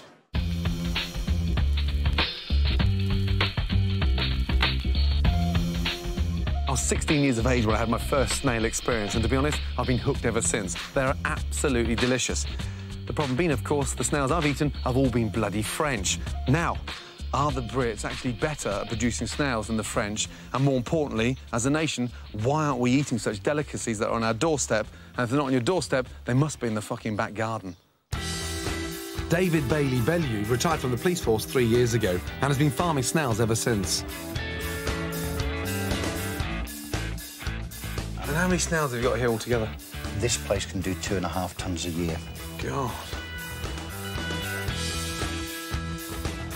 It's labour intensive. Very labour intensive. I can spend 5 to 6 hours a day in here. I will use several hundred gallons of water every day in here. While David works his arse off rearing the little buggers at a rate of $250,000 a year, his wife Maura can barely make enough garlic butter to keep up. I've never had a British snail yet, you know that. I've always been using the French. Here you go. I'm amazed at the texture, the flavour, and I have to say they do taste just as good as the French, in a way that they're a lot sweeter. We've got no reason to be squeamish about them, have we? No, they're lovely, aren't they? And is it to do with sort of, I mean, you see them in the back garden? Yes. So you shouldn't eat them, which is crazy. Well, people put slug pellets down and poison them and what have you, and then go to a restaurant and order half a dozen and pay a lot of money for that when they can eat what's in their garden. The snails David farms are the same variety as those found in your garden. Now, there's clearly millions and millions of farm snails, but what excites me more than anything, the fact that you can actually eat the snails from your back garden. And obviously, eating things that are wild are far tastier from a chef's point of view than something farmed. Now, rumour has it, they like coming out in the wet, hence the reason why I'm fucking watering the garden for the first time ever. I'm going to give you 5 pence per snail if you find them, OK? 5 pence. Wait, Meg! Yes, look, there's one there. Have you got one, Hal? Yeah, but there's thousands more. Well, I want the bucket up to there. You got 20 pence, 15 pence, 10, 15, 20, £1.25. You can't eat garden snails immediately. You need to ensure any toxins they may have consumed are purged from their system. For the first 2 days, leave the snails without any food and regularly wash them. On day 3, give them a carrot and leave them for a couple of days until you see their drop-ins turn orange. Finally, wash the snails again and place them in the fridge in a sealed container. The cold will send them into a deep, deep sleep. Say goodbye to these little buggers and send them in there for a bath. What frustrates me now when you see these in the pan is the fact that I pay a fortune for snails, and they're sort of free-range, wild, organic snails from southwest of France. The fact that I've got all these snails in my bloody back garden and I'm not paying a penny for them, we can finally say goodbye to the French. Drain. Get your tweezers and pick the tail. Now look at that. Small, sweet and beautiful. Right, with these snails now, I want to sort of up the tempo a little bit. And yes, they're wild and they're from the back garden and they look delicious, but I want to get away from that garlic butter. So this is the most amazing sort of smoked pancetta. And get it nice and crispy. I think we're on the verge now of discovering the most amazing delicacy. Yes, from fucking Wandsworth. Some fresh sage. Snails in. Saute them. Now, to finish the snails, I'm going to put some fresh parsley in there. Fresh lemon juice. A little bit of olive oil. That, now, is ready for the salad. I just want the salad lightly dressed because that's been the big problem with snails. They've been heavily doused with lots of garlic butter. I want to keep it nice and light. And it smells amazing. The sage has got that really nice sort of sweet, spicy flavour. And you've got that crispiness of the bacon. And you've got that really nice fresh lemon juice squeezed all over them. Now, let's just see if we can get to the zoo and convince them that the snails are fucking delicious. Jack! Megan, ready? 1, 2, 3, and... Lily? Chew then. They they taste nice and tasty. Nice and tasty. Meg, what does yours taste of? Nice. Nice. Holly? Nice. Even though you've got no teeth in there, can you chew that? Yeah? And Lily, do you like the snail? Yeah. Yes? Would you like another one? Yes. Oh, my God. Amazing. Right, wait, let's just check the first one. Annette? Yes, chef. Out into your cloth. OK. And then onto your tray. OK. I want you to test one first, yeah? Yes, chef. Yeah, and tell me if you're happy with it. Lovely. Taste it. Yeah? I'm so scared. Right. That looks fantastic. Yes, now, chef. we're going to serve these with the most delicious vanilla bean ice cream, yeah? Ice and sugar, up. OK, don't worry if it goes over the side of the plate. Just tap, tap. Tap, tap. Yeah, Yes, chef. nicely. Let's go. Gently, let's go. Careful, careful. Have you done the tester? Sorry, yes, chef. You've tasted it? Yes, chef. You happy with it? Yes, chef. Good. Let's go. Go on the plate. Let's go. Plates out. Gently, gently, gently. Don't lose it now, please, yeah? Let's go. One of those. Dip it into Sam, the how tea many towel. she said? Yeah, let's go. They look fantastic, and we're moving our arse. Let's go. Yeah. Ladies, I don't know what's happened, but all of a sudden you're all working fast. Huh? Yes, chef. Why didn't we do this earlier? 5 and 14, second time, yes? You're making the waiters look slow. Go. 5 and 14. Turn. Just open it.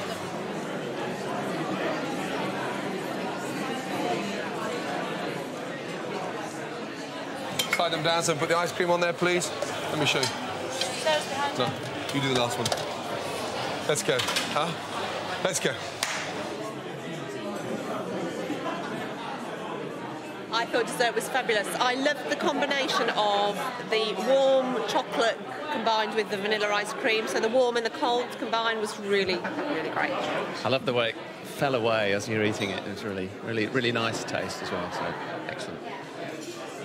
OK, John Baptiste, please. Right. Got it. How'd it go? OK, very good. Very good. Well, very good. You know, it was an amazing dessert. Yeah, 46 people. 46? Yeah, paying for that. Paying, yeah, it's fucking Out of great 50. news. So we got Yes. 4 non-pair. Absolutely stunning. That's good. That's very good. Yes? Yeah. 46, well done. Thank you. Yeah? OK, let's talk about the figures overall, OK? So 2 for starter, 24 for main, and 4 for pudding. That's 30 plates out of 150 not paid for. Yeah? Yeah. But the good news is 120 plates were paid for, and that is quite impressive. You know that? Yeah. That is Yeah. very impressive. Sadly, you're not coming back next week. But when you do go back to those farmyards, you can hold your fucking heads up high, yes? Thank you. Yeah, you did very well. Now, farmers' daughters? Yes. Yeah, you all enjoy a drink? In the bar? Cheers. Thank you. Yes. Thank you. Well done. Well done, well done, well done. Thank you. Thanks. Next on the menu, the results of the recipe challenge. But there is one clear winner today. Of course, there's always a clear winner, you donut. And it's the end of the line for my pigs.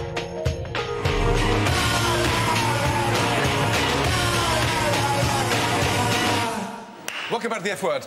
Time to see a grown man cry. Yes, John Thomson, you're about to lose. Do you think so? Oh, yes, big time. Ready? I don't know. Keep it simple. That's Keep what it I say, simple. Gordon. Right. Spoon away, yes? All right, chop in.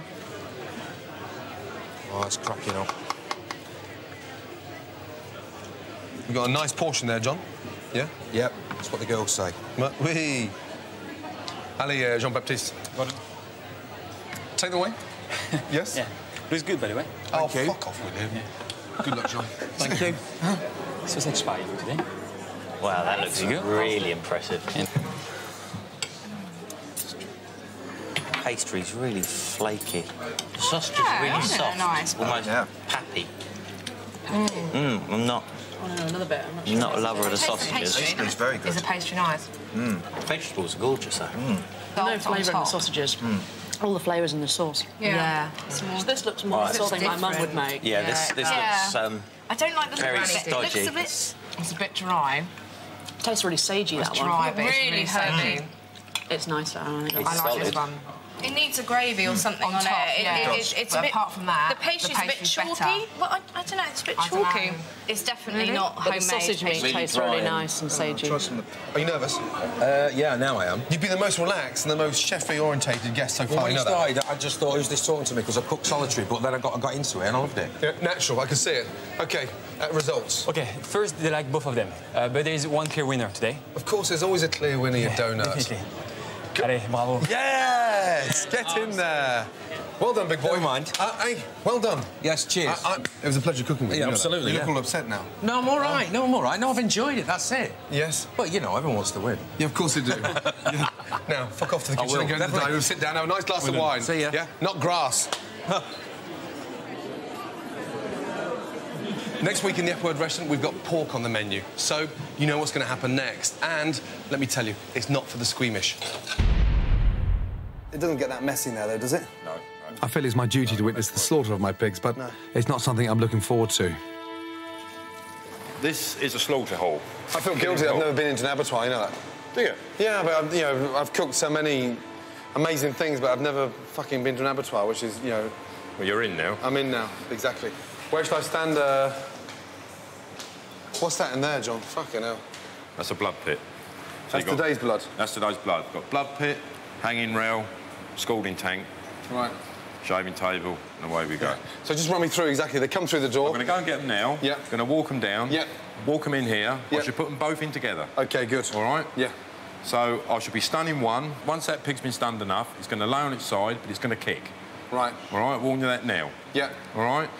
Then I'm going to put a shackle on.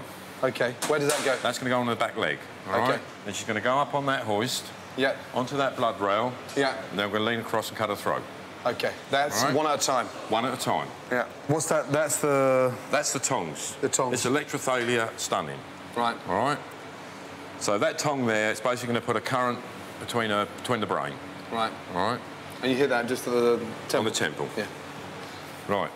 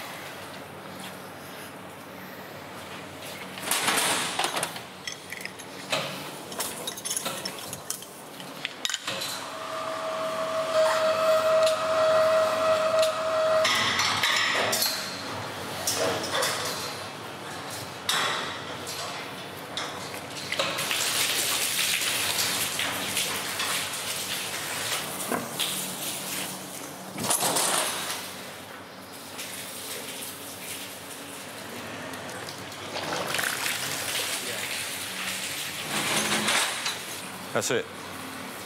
All right, wasn't it? Cool, fucking hell. Why are they still moving like that? Is Nerves. that just nerves? That pig, if you look at their eye, it's gone. But she's still grunting. It's not grunting, blowing bubbles. See? Nerves. Finished. Fucking hell. Painless. No stress. They walked in. They didn't know what's happening. When I was doing the first one, the other one took the notice. When will they stop moving? See, all that is, that's an involuntary movement. Just... Involuntary. That animal's got no control over it at all. That's the worst of it. Whew. Fucking hell. Yeah, I mean... It seemed fast. It seemed like it was, you know... And it's weird, you know, they're here 1 minute and now they're hanging with their throats slit. So, yeah, not pleasant. For the men in the abattoir, slitting the pig's throat is just the start of the process. Then they put Trini and Susanna in a scalding tank that removes hair and several layers of skin. I'm amazed at how white it's come out like that. Unbelievable. The animal is shaved of any remaining hairs, then the pig is disemboweled. Right, so I've loosened that already now, and now we're going to drop that through now. All right, so we're just going down there, break the breastbone. That's it. That's your sausage skins. Okay. You know, see natural skins? Yeah. Just cutting into the back of them. Straight out. Straight out. After the guts comes removing the pluck. That's the heart, lungs and liver, all still connected to the tongue. That's the tongue. We have to remove the tongue. That's it. And there's the esophagus. It's an incredibly fast, skilled process. Now the idea is to hang them now and sort of dry them for a bit in the fridge.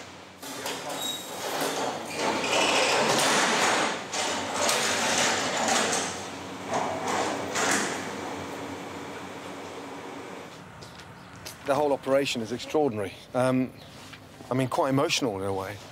I felt sick as a fucking dog in there. Next, I'll just, you know, think of something really exciting to cook with them in a way that can make me a little bit happier right now, but it's not a nice experience in there. Welcome to the F Word, time to pig out. On the menu tonight, 3 gorgeous, simple dishes you can cook at home. Scallops with summer truffles, a delicious apple dessert, and a feast of pork, but not any old pork. It's my pigs. Plus, it's a double whammy in the recipe challenge, as Hugh and Janet both take me on.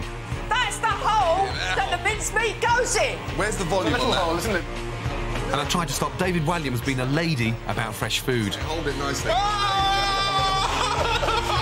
F word's here and the F word's bad. Curse my mother and I curse my dad. But I love my mother and I love my dad.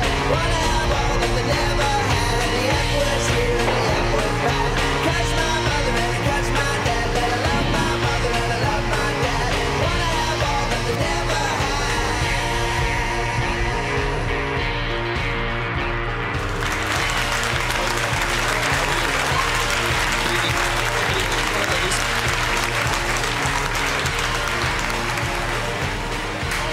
Good to see you. Welcome back. Yes? How are you? I'm fine, thank you, Gordon. Stroppy knickers at home? Yes. Yeah? Thanks for that. Nice to see you. Hello. Lucy, good to see you. Good to see you all. Welcome back. Thank you. The best performing brigade. Congratulations on that. However, it wasn't perfect, was it? Last time we had 22 complaints. That was 22 too many. Yeah? Yep. Yes. Tonight, we got the perfect meal, so I want perfect results. All right. 150 plates, all paid for. Okay. We got the most amazing menu. Something I've had in the back garden for months. You're cooking my pigs tonight. Okay, it means a lot for me. And you've clearly proved you're good. But tonight is the chance to prove you're great. Okay. Yes? Are we ready? Yeah. Yes. Let's get cooking on the sections. Let's go. Francesca and Peter here. GB, Lucy over there, yes? All right. So, the salad of roasted scallops with new potatoes is a signature dish. Put the pans on, get the scallops out, and we'll do it together, yes? Okay. Let's start off. How many per? Yep, there we go. I knew you'd be first button in there. Yeah. Fuck me, have I missed you?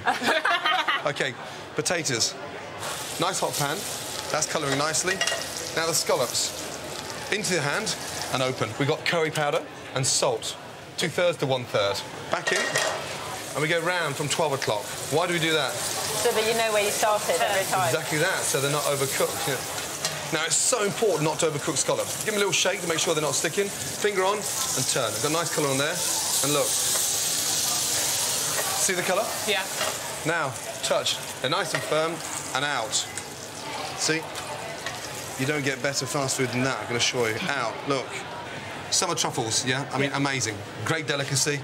As they hit the scallop, it cooks the truffle. So it perfumes the scallop. Yep. Salad, creamy vinaigrette. And that has to be the best starter, yeah, in London tonight. Look. Yeah?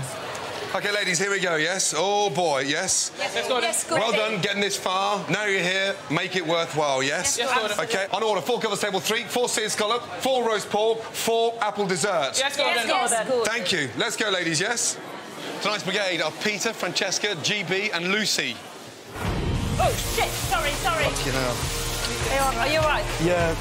Last time the A&E doctors were in the kitchen, they almost blinded me, but they were by far the best of all my amateur brigades. What do you want me to say? Well done for fucking them up. I don't want you to say. I want you to say something once, Mr. Ramsay, and then shut the fuck up. Take the oil off the stove quickly. Oh, fuck me. What are you doing? For the last 3 hours, you've been calling me mate. Gordon. James, it'd be greatly appreciated for the next 20 minutes, Gordon. I'm not your fucking mate. Right, where's the scallops? Come over. You've got... No, come on. How many scallops? 5 and 5, yeah? Potatoes, yeah. Should be Good. 5 and 5. Nice, tight circle. I'm not very good at Yeah, don't go too wide. Come on, ladies, please. I can't get any more simple than this, yes? Come on. Let's go. Go, please. Table 3. Peter, Francesca, start your third table. Good, let's go. GB. Yes, Gordon. Step up a gear, please. Yes, let's go. Yes, Gordon. The excitement about cooking this at home, yes? Yes. Yeah, you can actually sit down and eat it with your guests. Do you understand? It's not something you have to spend fucking 3 hours in the kitchen for. Right, Lucy, watch. Yep. Creamy vinaigrette. We've got creme fraiche in there. Yes. Chopped truffle. But it's basically a vinaigrette finished with creme fraiche. So it's nice and light. Yeah. Very nice. That's beautiful. Maximum amount of salad. Let's go quickly. Please, go. Table 8. Hugh Fearnley-Whittingstall, yes? The scruffy one, table 14. It's a very messy cook, you know that. Huh? I only have eyes for your cookery, Gordon. Yeah. I'm glad to hear it, Peter. Service, please. £7 for that. I'd pay £17 for that. Go. Please, go. Table 8. Let's go. Well done.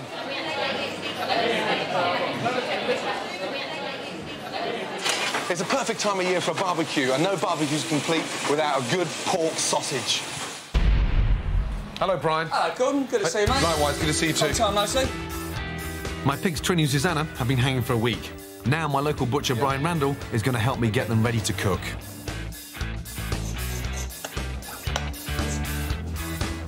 The cuts I'll be using for the restaurant are the belly and the loin of pork. The loin is at the top of the pig where the back bacon comes from. I don't want to waste any of my pigs, so Brian is going to make the other bits into mince so I can make my very own sausages for the barbecue.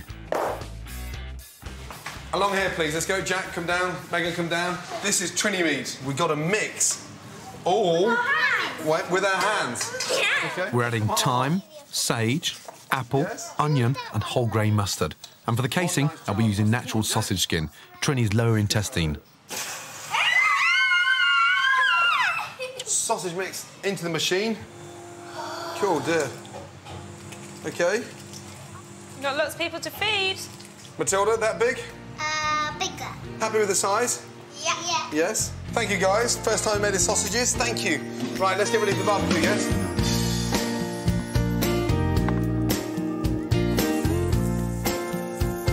How are you? Very well. I'm very good. OK, ladies and gentlemen, your Trini sausages are ready. Lily, large one, medium one, or small one? No. There we go. Up. Off you go, my darling. The sausages are going down a storm, but I've saved a special cup for Janet Street Porter. Yeah, you've had all sorts in your mouth, yeah? Yeah. I've got a bit of a surprise. Come on. Janet Street Porter, what do you mean, What do you mean, That's Trini's tail. Have a little taste. Oh, come on. Oh, meat tastes good. Isn't that delicious? Even the towels are getting the thumbs up, but will I win my wager with Hugh? Cheers, man. Cheers. Well done. Good health. Thank you. Good to see you. A couple of months ago, I bet Hugh that he wouldn't be able to tell which one of my pigs I've been feeding cherry beer and which was beer-free.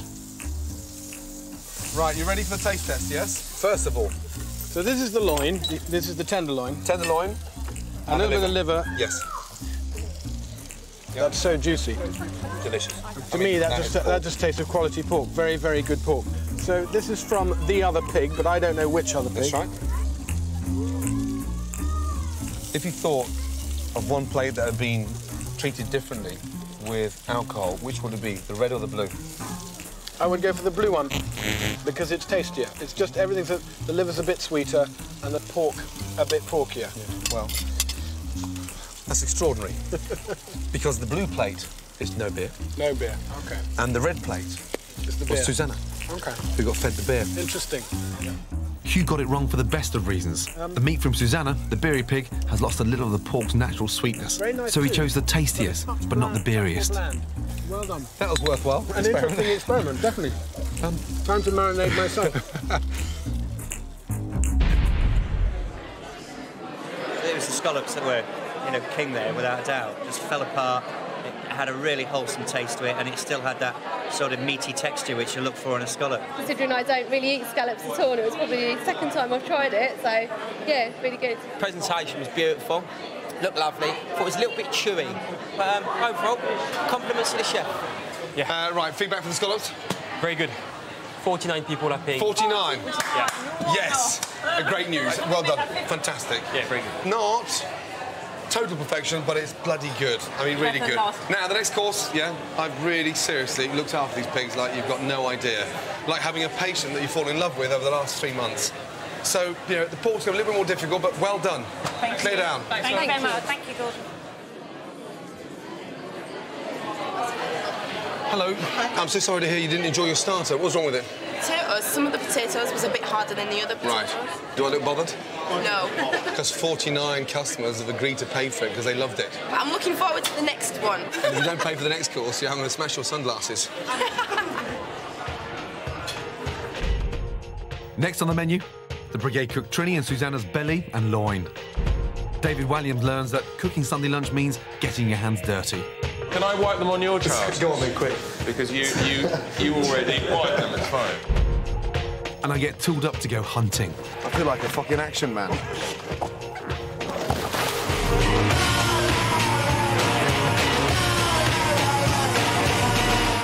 Welcome back.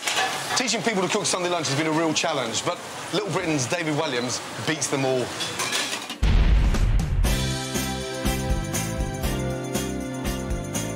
I've never actually bought fish from a fishmonger. Serious? No, I've only ever bought it in a packet from a supermarket. Honestly? Is that quite shameful? You swam the channel.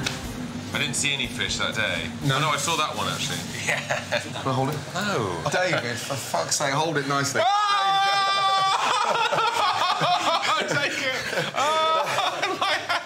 What else have we got? Wiping your fingers on your jeans. You don't have to wash those jeans when you have to take them straight off when we get home.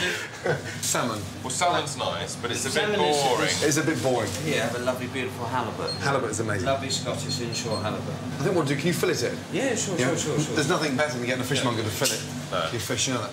We're celebrities, so we won't be paying. So thank you very much. Oh, that's disgusting. Can I wash my... Oh. Just put them on the back of your trousers. I'm not doing that. Come on. Can I wipe them on your trousers? Go on then, quick. Because you already wiped them, it's fine. Thank you. David Walliams says he's 70% straight. But one thing's crystal clear. He's a lot happier in a dress than he is in the kitchen. I'm going to get him to cook a simple Sunday lunch of halibut and vegetables in red wine. OK, do we need to put the aprons on or something? Have you got an apron? I've brought a couple. Your one's, it's a bit more masculine because it's got little dogs on it. It's very camp, no? Your camp? You have a very, very big camp appeal. Put it on. Stop misbehaving. You know, a lot of women, when I said I was coming on this show, were very jealous and said they fancied you. Serious. I said that to my mates and they said the same about you, how much they fancy you. Really? What, your male friends? Yes. Well, that's no bad thing. No, that's a nice thing. Right, I want you to take the skin off. When was the last time you took the skin off a fish? Well, I've never taken the skin off. OK. Now, watch. Best thing to do, keep the fish. I feel so fucking Just get on with it. I feel, look at this thing here, just honestly. Please, please, come on, be professional. Leave the knife flat and just pull it. Well, so you're just loosening it, really? Just loosening you're not it. really cutting it. Yeah, Shall I do that? Absolutely, and just slide it through. I didn't know you're left-handed in the kitchen. I am. That's great. All good chefs are left-handed. Really? Again? Even Jamie Oliver? He's right-handed. He's lovely, though, isn't he? Because he's kind of got it all, isn't he? Oh, God, it's going to be a great lunch. When was the last time you had an actual dinner party? When was the last time you actually threw? Don't know, probably quite a few years ago. Really? And was it successful? No. Right, we're going to cut up some pancetta. What I want you to do is just cut what they call lardons. The garnish is going to be quite straightforward. Bacon, mushrooms, roast them all off, OK, and make a bit of a sauce. They're quite fatty, the pancetta. Yeah, they are. So we're going to saute them with no oil. Get these shallots and just sort of cut them in half. Timing's crucial, we know that. Yeah, I know, but that's normally where people come unstuck. Especially with, like, Sunday lunches and stuff, isn't there? Yeah. A lot to do. A lot to do. Well, I'm doing this. You're in touch with your feminine side, aren't you? We are. You are as well, aren't you? No, but all your sketches are all sort of... Basically dressing up as women and that kind of but thing. is that as sort of transvestite, or is that as a... Just for fun, really. Just for fun? I don't know. I've never dressed up as a woman, you know that? Well, your wife's out. So... all her clothes are upstairs. I can show you a thing or two. Shallots in there now? Shallots in together, yeah? Some pepper. A little bit of rock salt, please. Sprinkle that with a little bit of sugar now. Yeah, a teaspoon, yeah, nice. And what that does now, it starts to caramelise. OK, I want you to tip the mushrooms into there for me. Also, a lot of food, Gordon. OK, now I'm going to open some wine. Give a nice sort of glass in there. A glass? OK, yeah. You seem to change girls, like seasons in cooking. You know, I go through autumnal, seasonal, then we go on to something lighter. Every time I see you, you always go with a new girlfriend. I've just got a lot of friends. They're not girlfriends, they're just friends of mine. The perfect girl would be who? My mother. No, it's a Mary. I don't really know.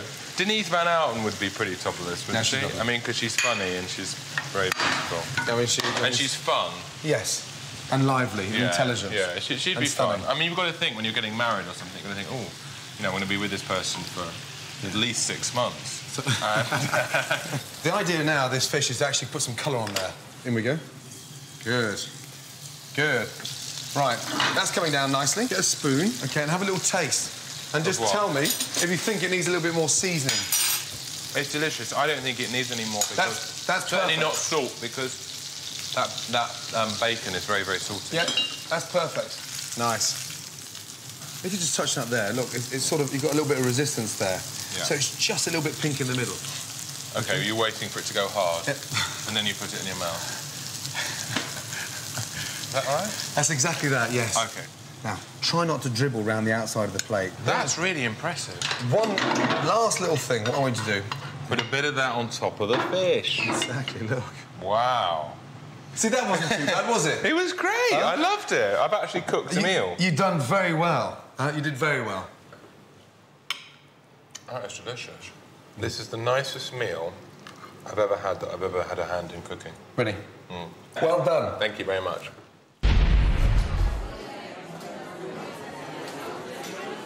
Time for the main course. Trini and Susanna. Now, I'm going to be serving the diners 2 cuts. The belly of pork and the loin of pork. The belly takes a lot longer to prepare, but it's worth every second.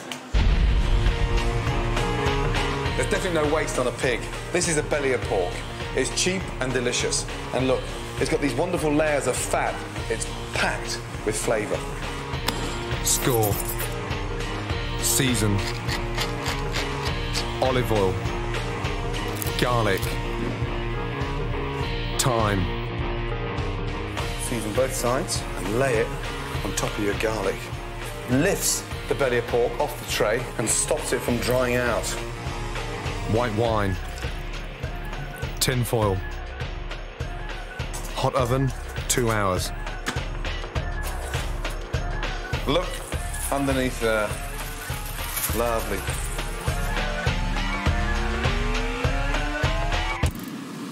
Gravy. Deglaze the tray with the white wine. Reduce. The smell off that is amazing because the garlic's been roasted slowly and it's got that really nice, sweet flavour to it. Chicken stock. Reduce. We just smell that gravy now. You know damn well it's going to taste magical. Sieve. Push all that garlic through there. That is fucking delicious. Pressed pork. Place another tray on top of that. Way down. And set it in the fridge. Chill 6 hours. And look at that. I could take a slice and actually eat that cold. Cut. They're like little caramel slices. Compact, full of flavour, and now ready for the oven. Hot oven, 10 minutes. Look at those. Absolute beauties. And just look at the textures and that nice crispy top. Rich, sumptuous, full of flavour, and absolutely delicious. Pressed belly of pork, done. This, for me, is the most important main course we'll ever cook in the F-Word restaurant, yeah? Yes, I've had these just after birth. We've hand-reared them, and we're going to look after them. Belly of pork. Be careful, yeah? It starts to spit. We're going to put 3 or 4 portions in, some tin foil over, and just put it to the back of the stove, OK? So with the pork tonight, we're serving, yes, the mustard mash, the broccoli, and the caramelised apples. Now, you need some heat in that pan, sugar in, and that's going to form a nice caramel, OK? A nice teaspoon of mustard, right at the last minute, in with the mashed potato. A nice mustard mash. So, right, GB, what's with the broccoli? What's in the pot with it? Onions, almonds, and capers. That's right. Apples, nicely coloured. And then finished with some fresh spring onions in, and a little bit of chopped tarragon. Yeah? OK, now the tarragon, the apples, and the spring onion is amazing. Look, that is just mind-blowing. Good. Belly of pork is cheap and delicious, but it's the loin that's the real classy cut.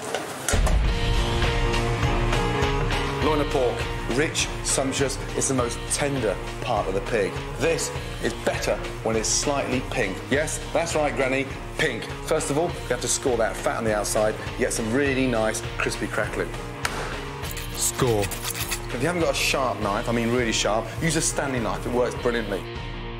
Stuff. Just slice into the centre and open it up. And look. Lemon zest. It gives it a really nice, summery, zesty lightness. Sage. Sage and pork go brilliantly well together. Parsley, garlic. Nice little thin shards. Salt, pepper. Olive oil. It's like a blanket of aroma. Fold it over, just like an envelope. Thyme. Put the string in the pot to stop it from running around.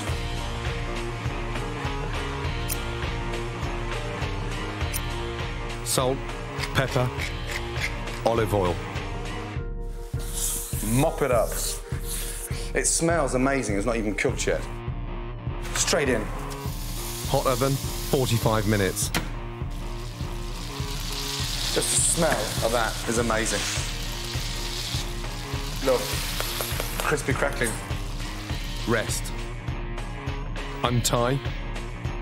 Carve. Nice thick slices. That's what I like to hear, that noise, the crispy crackling.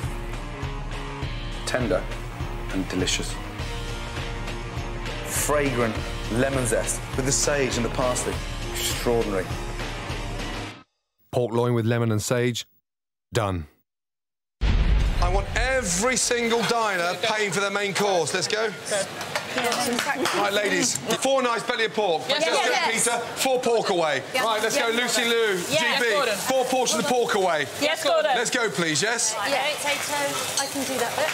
Let's put that back. Apples on. You want to get that pan really hot next time. Let's go. Quick. So that has to be the perfect way of eating Trini and Susanna, yeah? Go. Table 10. Lucy. Yes, Gordon. Yeah? GB, please. Yes, Gordon. 4 more away. Yes, Gordon. Yes, Gordon. Belly of pork in. Gordon, I've got a question. Are these... Francesca, you're going to have to shout at me. I can't hear you. Are these burnt or are they burnt? caramelised? Sherry, toss them. They're caramelised, yes? Okay. Right. Okay. Lovely. Up we go. Let's go. Just need the potatoes. Now look, doesn't that look fantastic? It does. Table 8, yeah, go. Let's go. Take that pan away from me. Yeah, right. Yeah, I need 2 fours now, yeah? Okay. 2 I'll fours see the away. rest. Ladies, last tables, yes? Yes, Gordon. Yeah, make them the best. Yes, Just like the Gordon. first table, yes? Right, the first. Oh, hello. Careful. This is great. Oh, I love it. Fantastic. Right, OK. Would you pay for those? I 100% 100%. Definitely. GP, yeah. Definitely. I think Fantastic. it's Well done. great. Table 8, go. Thank you. Come here. 2 seconds, please. Well done. Yeah, hard. Yes, Gordon. A lot going on there. Definitely. Yeah, well done. You didn't let yourselves down. More importantly, you didn't let the girls down, did you? Trini and Susanna, well done. No. Let me Clear down. Thank you.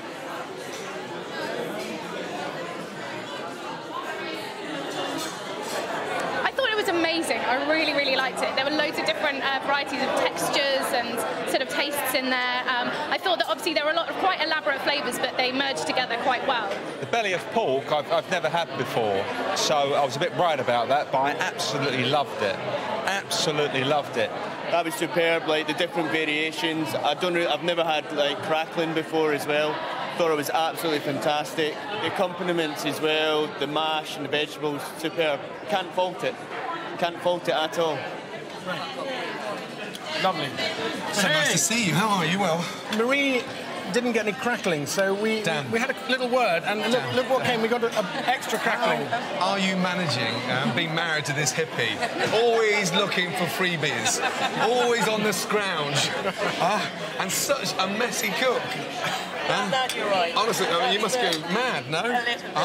As an expert with pigs, yeah, what do you think of the loin and the belly?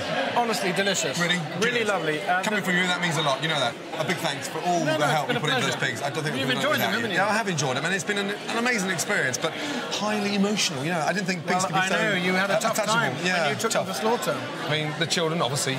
They're over here tucking in. They're tucking in away, and they're obsessed with the crackling, but I'd never thought they'd been that excited about it from sort of 3 months ago when they start sort of getting in the pen and they're all sort They've got over it quicker than you have. I'm looking forward to the challenge, yes. I can't believe I've got to go do some cooking in a minute. Yeah, I know. I'm having such a lovely, relaxing time. Get prepared to lose. I'm not feeling competitive. Guess what? I'm not feeling competitive. Aren't you? I'll see you later. I will do when I get in there. Thank you. Cheers. Right. Hello. Hello. How are you? Hello, my ladies. How are you? Jack, did you enjoy the pigs? Megan, did you enjoy looking after the pigs? Yeah. Yes? Do they taste better because you reared them and grew them? Honey's still eating. Hugh suggested that we have cows in the back garden. Not on your Nelly. When you were gone this morning, we had the new grass laid. No cows. No, So there we go. listen. It's not no comment. It's no bloody cows. So what about a donkey for Christmas? Yes. Lambs. Yeah, baby lambs. I'm so glad you enjoyed the pigs. Good to see you. Good kiss. See you later, guys. Save room for dessert, yes? Hey, JB. Where is he? How did he go down? Very well. Very well, yes? Very, very well. The feedback was what? Very juicy. They love the flavors. Nice combination with the apples and the pork. Yes. They love the mash. Absolutely beautiful. Fantastic. Tell me, how many customers are not paying for the main course? None. Yes! Seriously? Yeah. Not one? Yeah. Not one? No one. That's fantastic. Well done. Well done, well done, well done. That's fucking amazing. Next on the menu, Hugh and Janet take me on in the recipe challenge. Stodge. These people will have to lie on the bloody carpet afterwards and get over their carbohydrate overload. And I'm going fishing for bass. Sea bass. I've never caught a fish from a spear, and not bad. First time out.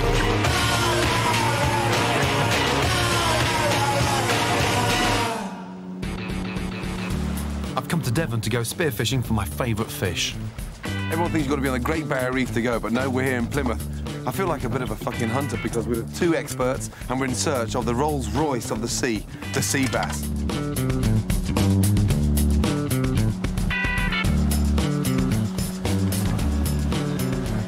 Spearfishing is a controversial sport. Some people think it's cruel, but in fact, it's one of the most sustainable methods of fishing, so I'm keen to give it a try. This is Eddystone Lighthouse, 10 miles off the Plymouth coast. I've been brought here by two of Britain's best spear fishermen, Dave Thomson and Dave O'Callaghan. It works more or less like a crossbow. Yeah. You put the butt of the gun against your chest and just pull that back and hook it into the notch on the spear. Barbs on the end, stop the fish coming off. Yeah. Pull the trigger. Yeah. Shoot. And out it comes. This is the best place to shoot. In the head. In the head. Yeah. Yeah. Enough chat, it's time to get tooled up and into the water. Hopefully we're going to catch something. Visibility's not too bad. Fingers crossed. I feel like a fucking action man.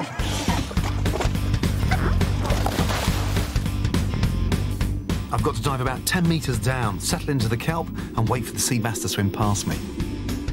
Spearfishing using an oxygen tank is frowned upon for giving the fisherman an unfair advantage over the fish. So we're doing it with a snorkel, which means holding your breath, and it's not as easy as Dave makes it look.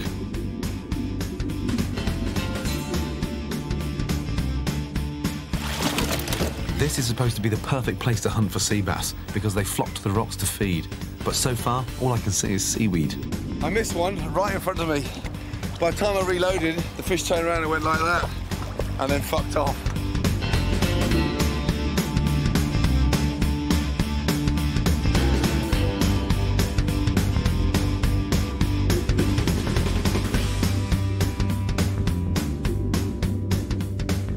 Sea bass are a challenge to catch, but they're bloody delicious, and I'm not quitting till I've got one.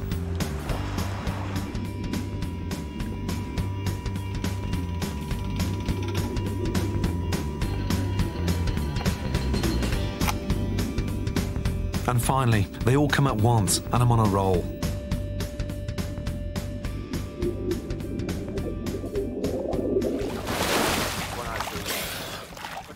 I've got 3 stunning sea bass. I've never caught a fish from a spear, and not bad. First time out. Amazing experience. Bloody hard work. I'm fuck gonna get out. Fishing etiquette says that you should only catch what you're going to eat. Just try and stop me.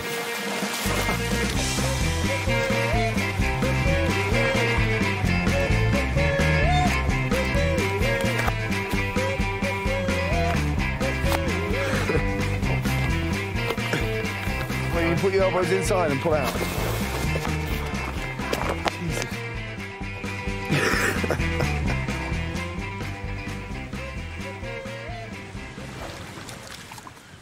Now we're going to score them. About 1.5 inches apart. It just makes it cook evenly, and more importantly, it seasons it inside. Salt, lemon, saffron. This is where it gets really exciting because the saffron's flavouring the salt and colouring the salt. Now, fennel and bass go brilliantly. I've been serving it for years, and it's just that really nice rustic aniseed flavour that just goes brilliantly with the bass. Open it up and place all that lemon and fennel in there. And that keeps the bass really nice and whole, so it cooks evenly and, more importantly, got that amazing flavour. Wrap it in tin foil and just drizzle that with olive oil, and that keeps it really nice and moist. And leave yourself a little handle on the end so you're not pissing around when you're coming to turn it. The sea bass only need to cook for 8 minutes on each side.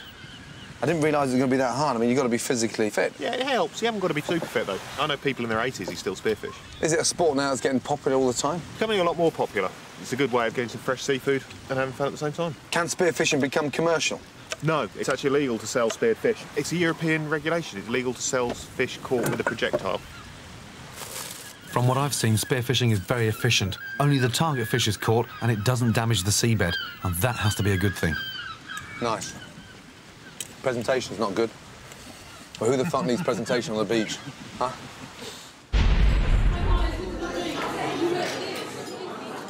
Now, they may have beaten me before, but it's time for the ultimate challenge. I'm going to whip their ass. Are you ready? In your dreams. Yeah? Very ready. Let's go. Okay. Ladies first. Are you in a good mood or a bad mood? Medium. Thank fuck for that.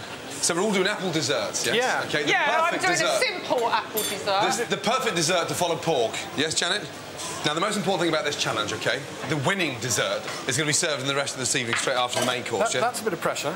Right, Janet, what are you doing? Surprise me. Baked apples. Do you think the diners are going to want to pay for a baked apple? It's so simple. I've gone to Harrods and bought mincemeat. Has it got suet in there? It has got a tiny bit of suet in a it. little bit of beef. But not a lot. What's your ass pulsating in those jeans Look at again? Yeah, why have you got pastry exactly? Because I'm making a rice pudding apple tart. Oh, dear. So I've got pastry, God, the double filling, I've got a whammy of custardy carbs. rice pudding filling that should set very nicely. And the apples are going to go on top, just sort of lightly fried in a little bit of butter with a bit of sugar, slightly caramelised. But Hugh, people before this have had scallops and potatoes, Yes. roast pork. I didn't know about the potatoes. Potatoes, and now stodge. It's not stodge, lovely fresh apples.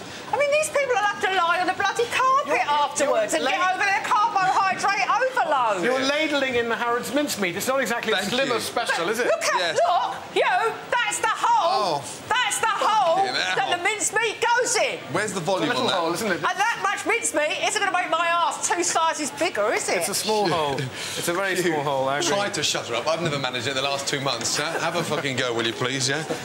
So, whilst Hugh's doing a rice pudding, topped with apples, Madam's doing a baked apple, I'm going to keep it really simple and do an apple tart. Just a very simple apple tart. But I'm using all the trimmings of the apple to make a little bit of a puree, a little bit of cinnamon, and then a fresh vanilla seed. Open it up, scrape out the seeds, and we're going to put that on the base of the tart, and then apple sliced really thinly, this sort of wafer thin. And they're going to go all the way around the tart. You're slicing yours thick, Hugh, yes? Quite thick, yeah, because I just want one layer of medium thickly sliced apples over the top of the rice pudding. This is so lovely. It's comforting. I'm going to serve it with ice cream. And when you serve this at your exquisite dinner parties at home to all your friends, yes? Yeah. Do they enjoy it? Yeah. Do they? I have people queuing up to come round my house for dinner. So I've rinsed the pudding rice, I've blanched it and rinsed it, and now I'm just going to cook it, but instead of baking it in the oven, I'm going to cook it in a saucepan with a little knob of butter, and a splash of whole milk. Right. So just a little bit like cooking a risotto. Right. Well, mine's ready to go in the oven. What? Sorry, loves. We've just started.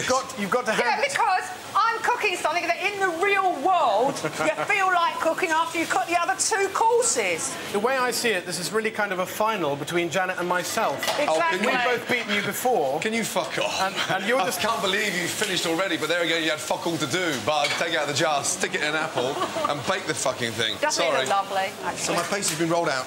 Not too thick. Shall I put And then mine in the oven? what we're going to do now is just turn it around at your finger and nip the pastry so it forms this little lip. And what that does, it helps to keep the apples in the centre of the tart. Give it a little pierce so it stops the pastry from rising. And then we'll be ready in 5 minutes to put that puree in there, and then our apples on there. Apples look nice, though, don't they? A little bit of colour on them. They do look nice. They look nice. That'll make my dessert. That'd be perfect. Why are you bothering with all the pastry? That looks fantastic. I should just be serving that with a bit of ice cream. You're probably right. That looks absolutely fantastic. I've got a little bit of Calvados in the apple puree. It looks like a real mess. It's it looks all like the pure. sick. It looks like capsic. Oh, for God's sake! Dear. Hey, listen, guys, Look. it's a puree. Janet's not happy because it didn't come out of a jar. By the way, I put the mincemeat into the ice cream. I've beaten it into the ice cream and I'm putting it back in the freezer. And then I'm going to pretend it's homemade. The hot cream goes into the egg yolks and sugar, whisking all the time so it doesn't curdle, doesn't scramble. A little bit of rice still in there, that might as well go in. And then over here, the rice has been simmering for just 15 minutes. It's almost tender. So it's ready to put the 2 together. So now it's all come together. We've got the rice, the cream, the milk, the egg yolks, the sugar, all in the same pan. We just need to stir it gently over the heat for it to start to thicken up as a custard. That's come together beautifully now. You don't want to fill it right to the top because I've got to have room for my apple slices over the top. Let's give it a little shake. Look at that. Rice pudding in a tart. Rice pudding in a tart. Yep. Why not? Cool it down. Apples go on top. Yep. Serve it at room temperature. A little bit of apple puree. Oh, that's very fancy. I see. So you use the paste to kind of... Stand it up. It's like cement. Exactly. Probably going to taste like cement as well. Cool. Dear.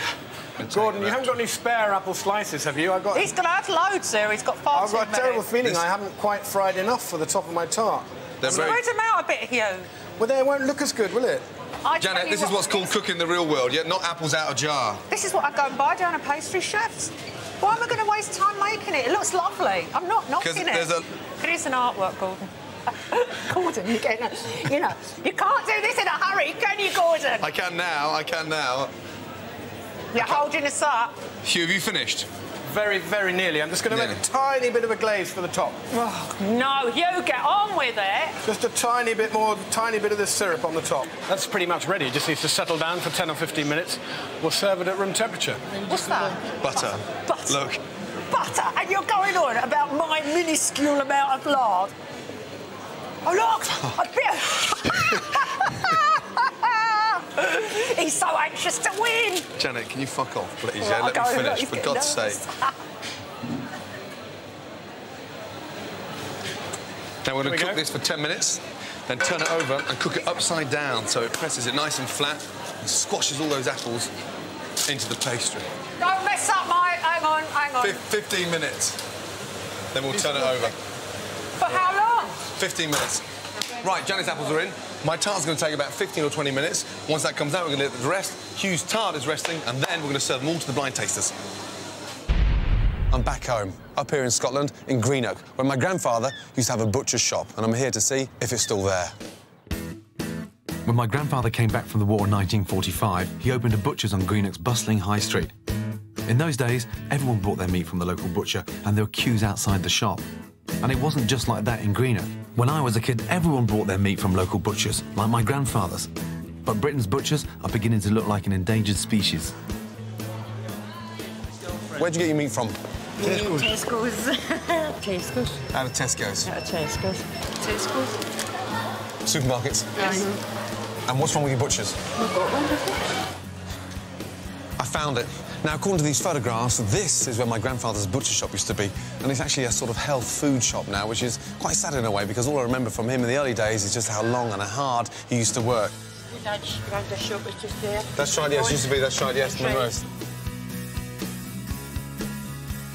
These days, 75% of our meat is bought from supermarkets, and sadly, butcher shops are closing across the UK.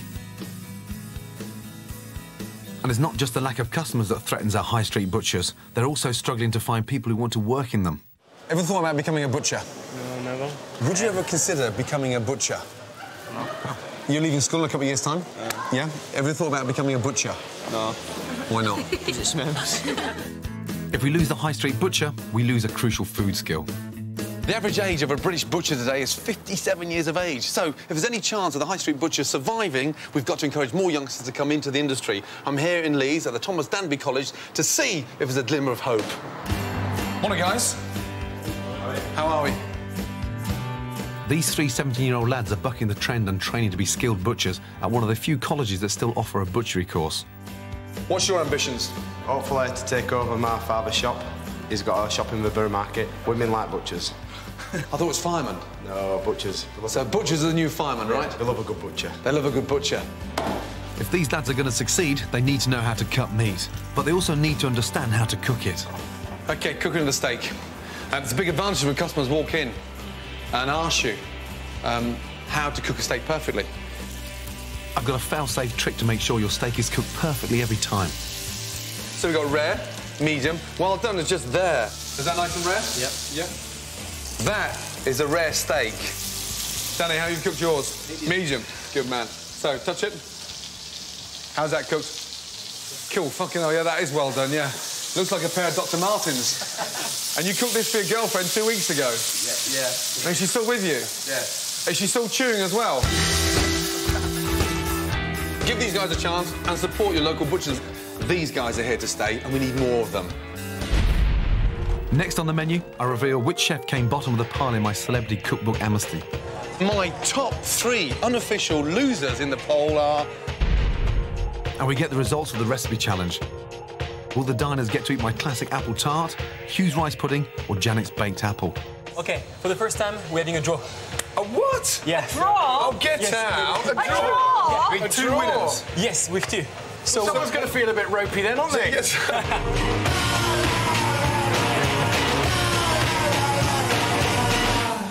Welcome back. Now, time to decide whose dessert we'll be serving this evening. Excited? Yes. Yeah, sorry for losing, yes? No. Hello. How are you? Thank you.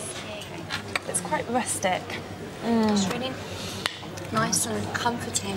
There's a mixture of being sweet and acidic as well. I actually prefer the ice cream to the apple.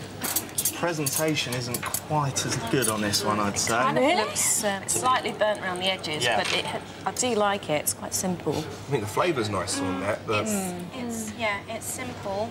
And it's not overpowering either. Nice crisp pastry. Actually, I don't know about the texture. It's a bit cold. And it's funny, isn't it? If it's meant to be. It's quite eggy, I suppose, but I really like it.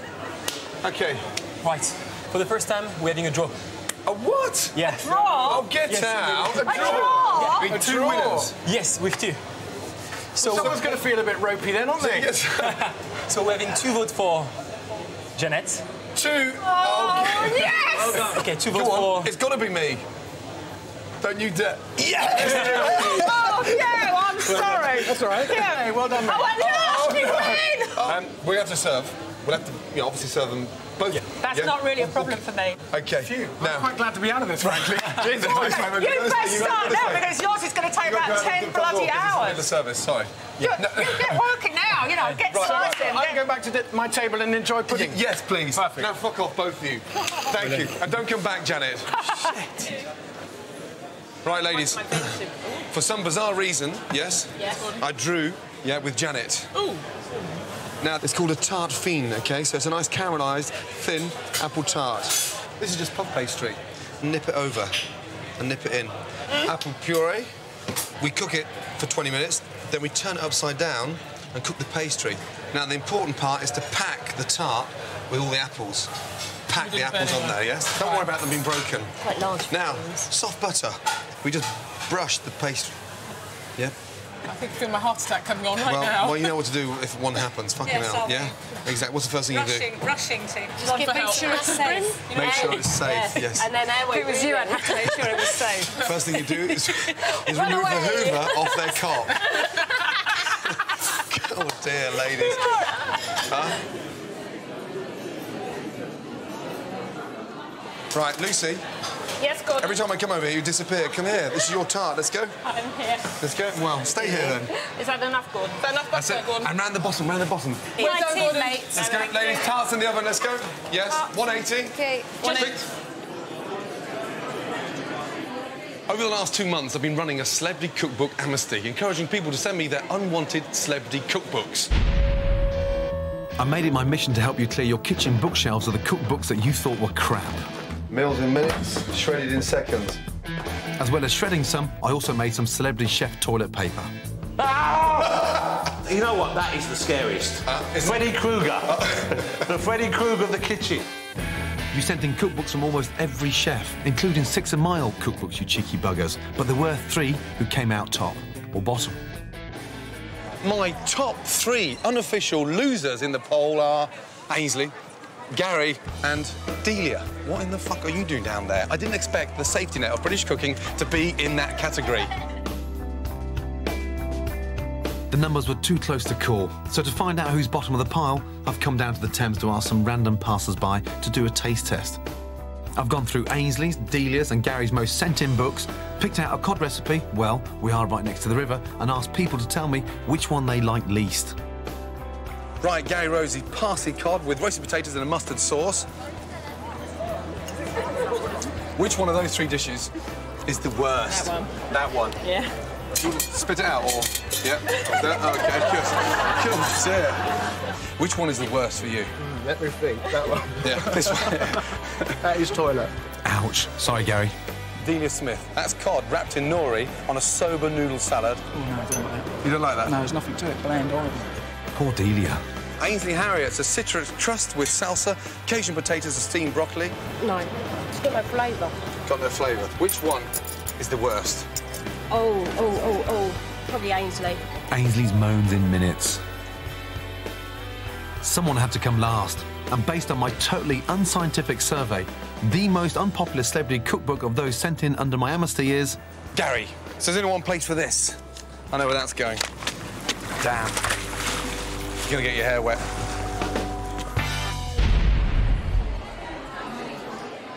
Jean-Baptiste. OK. What happened with the desserts? Come on. 100%. 100%, yeah! Everybody? Yeah, everybody. Yes? Seriously? Incredible. Well done. Well done. Thank you. Only one person won it, mate. Well done. Well done. Thank you so much. Well done, my darling. Well done. Happy now? One final thing. Yeah, everyone agreed to pay for the dessert, yeah, but which dessert, yeah, obviously fantastic news, but which dessert did they prefer? Don't tell me that fucking baked apple. Which one did they prefer? OK, they prefer yours. Yeah! How many? Out of 50, 34 people prefer yours. 34, is that all? Yeah, and 16 for Jan. And 16? Yeah. Well done. Well done, well done. Happy? Very Yes? Very happy. Ready to stick a tetanus jag in my arse? Never. No? I'm never going to Chelsea Westminster.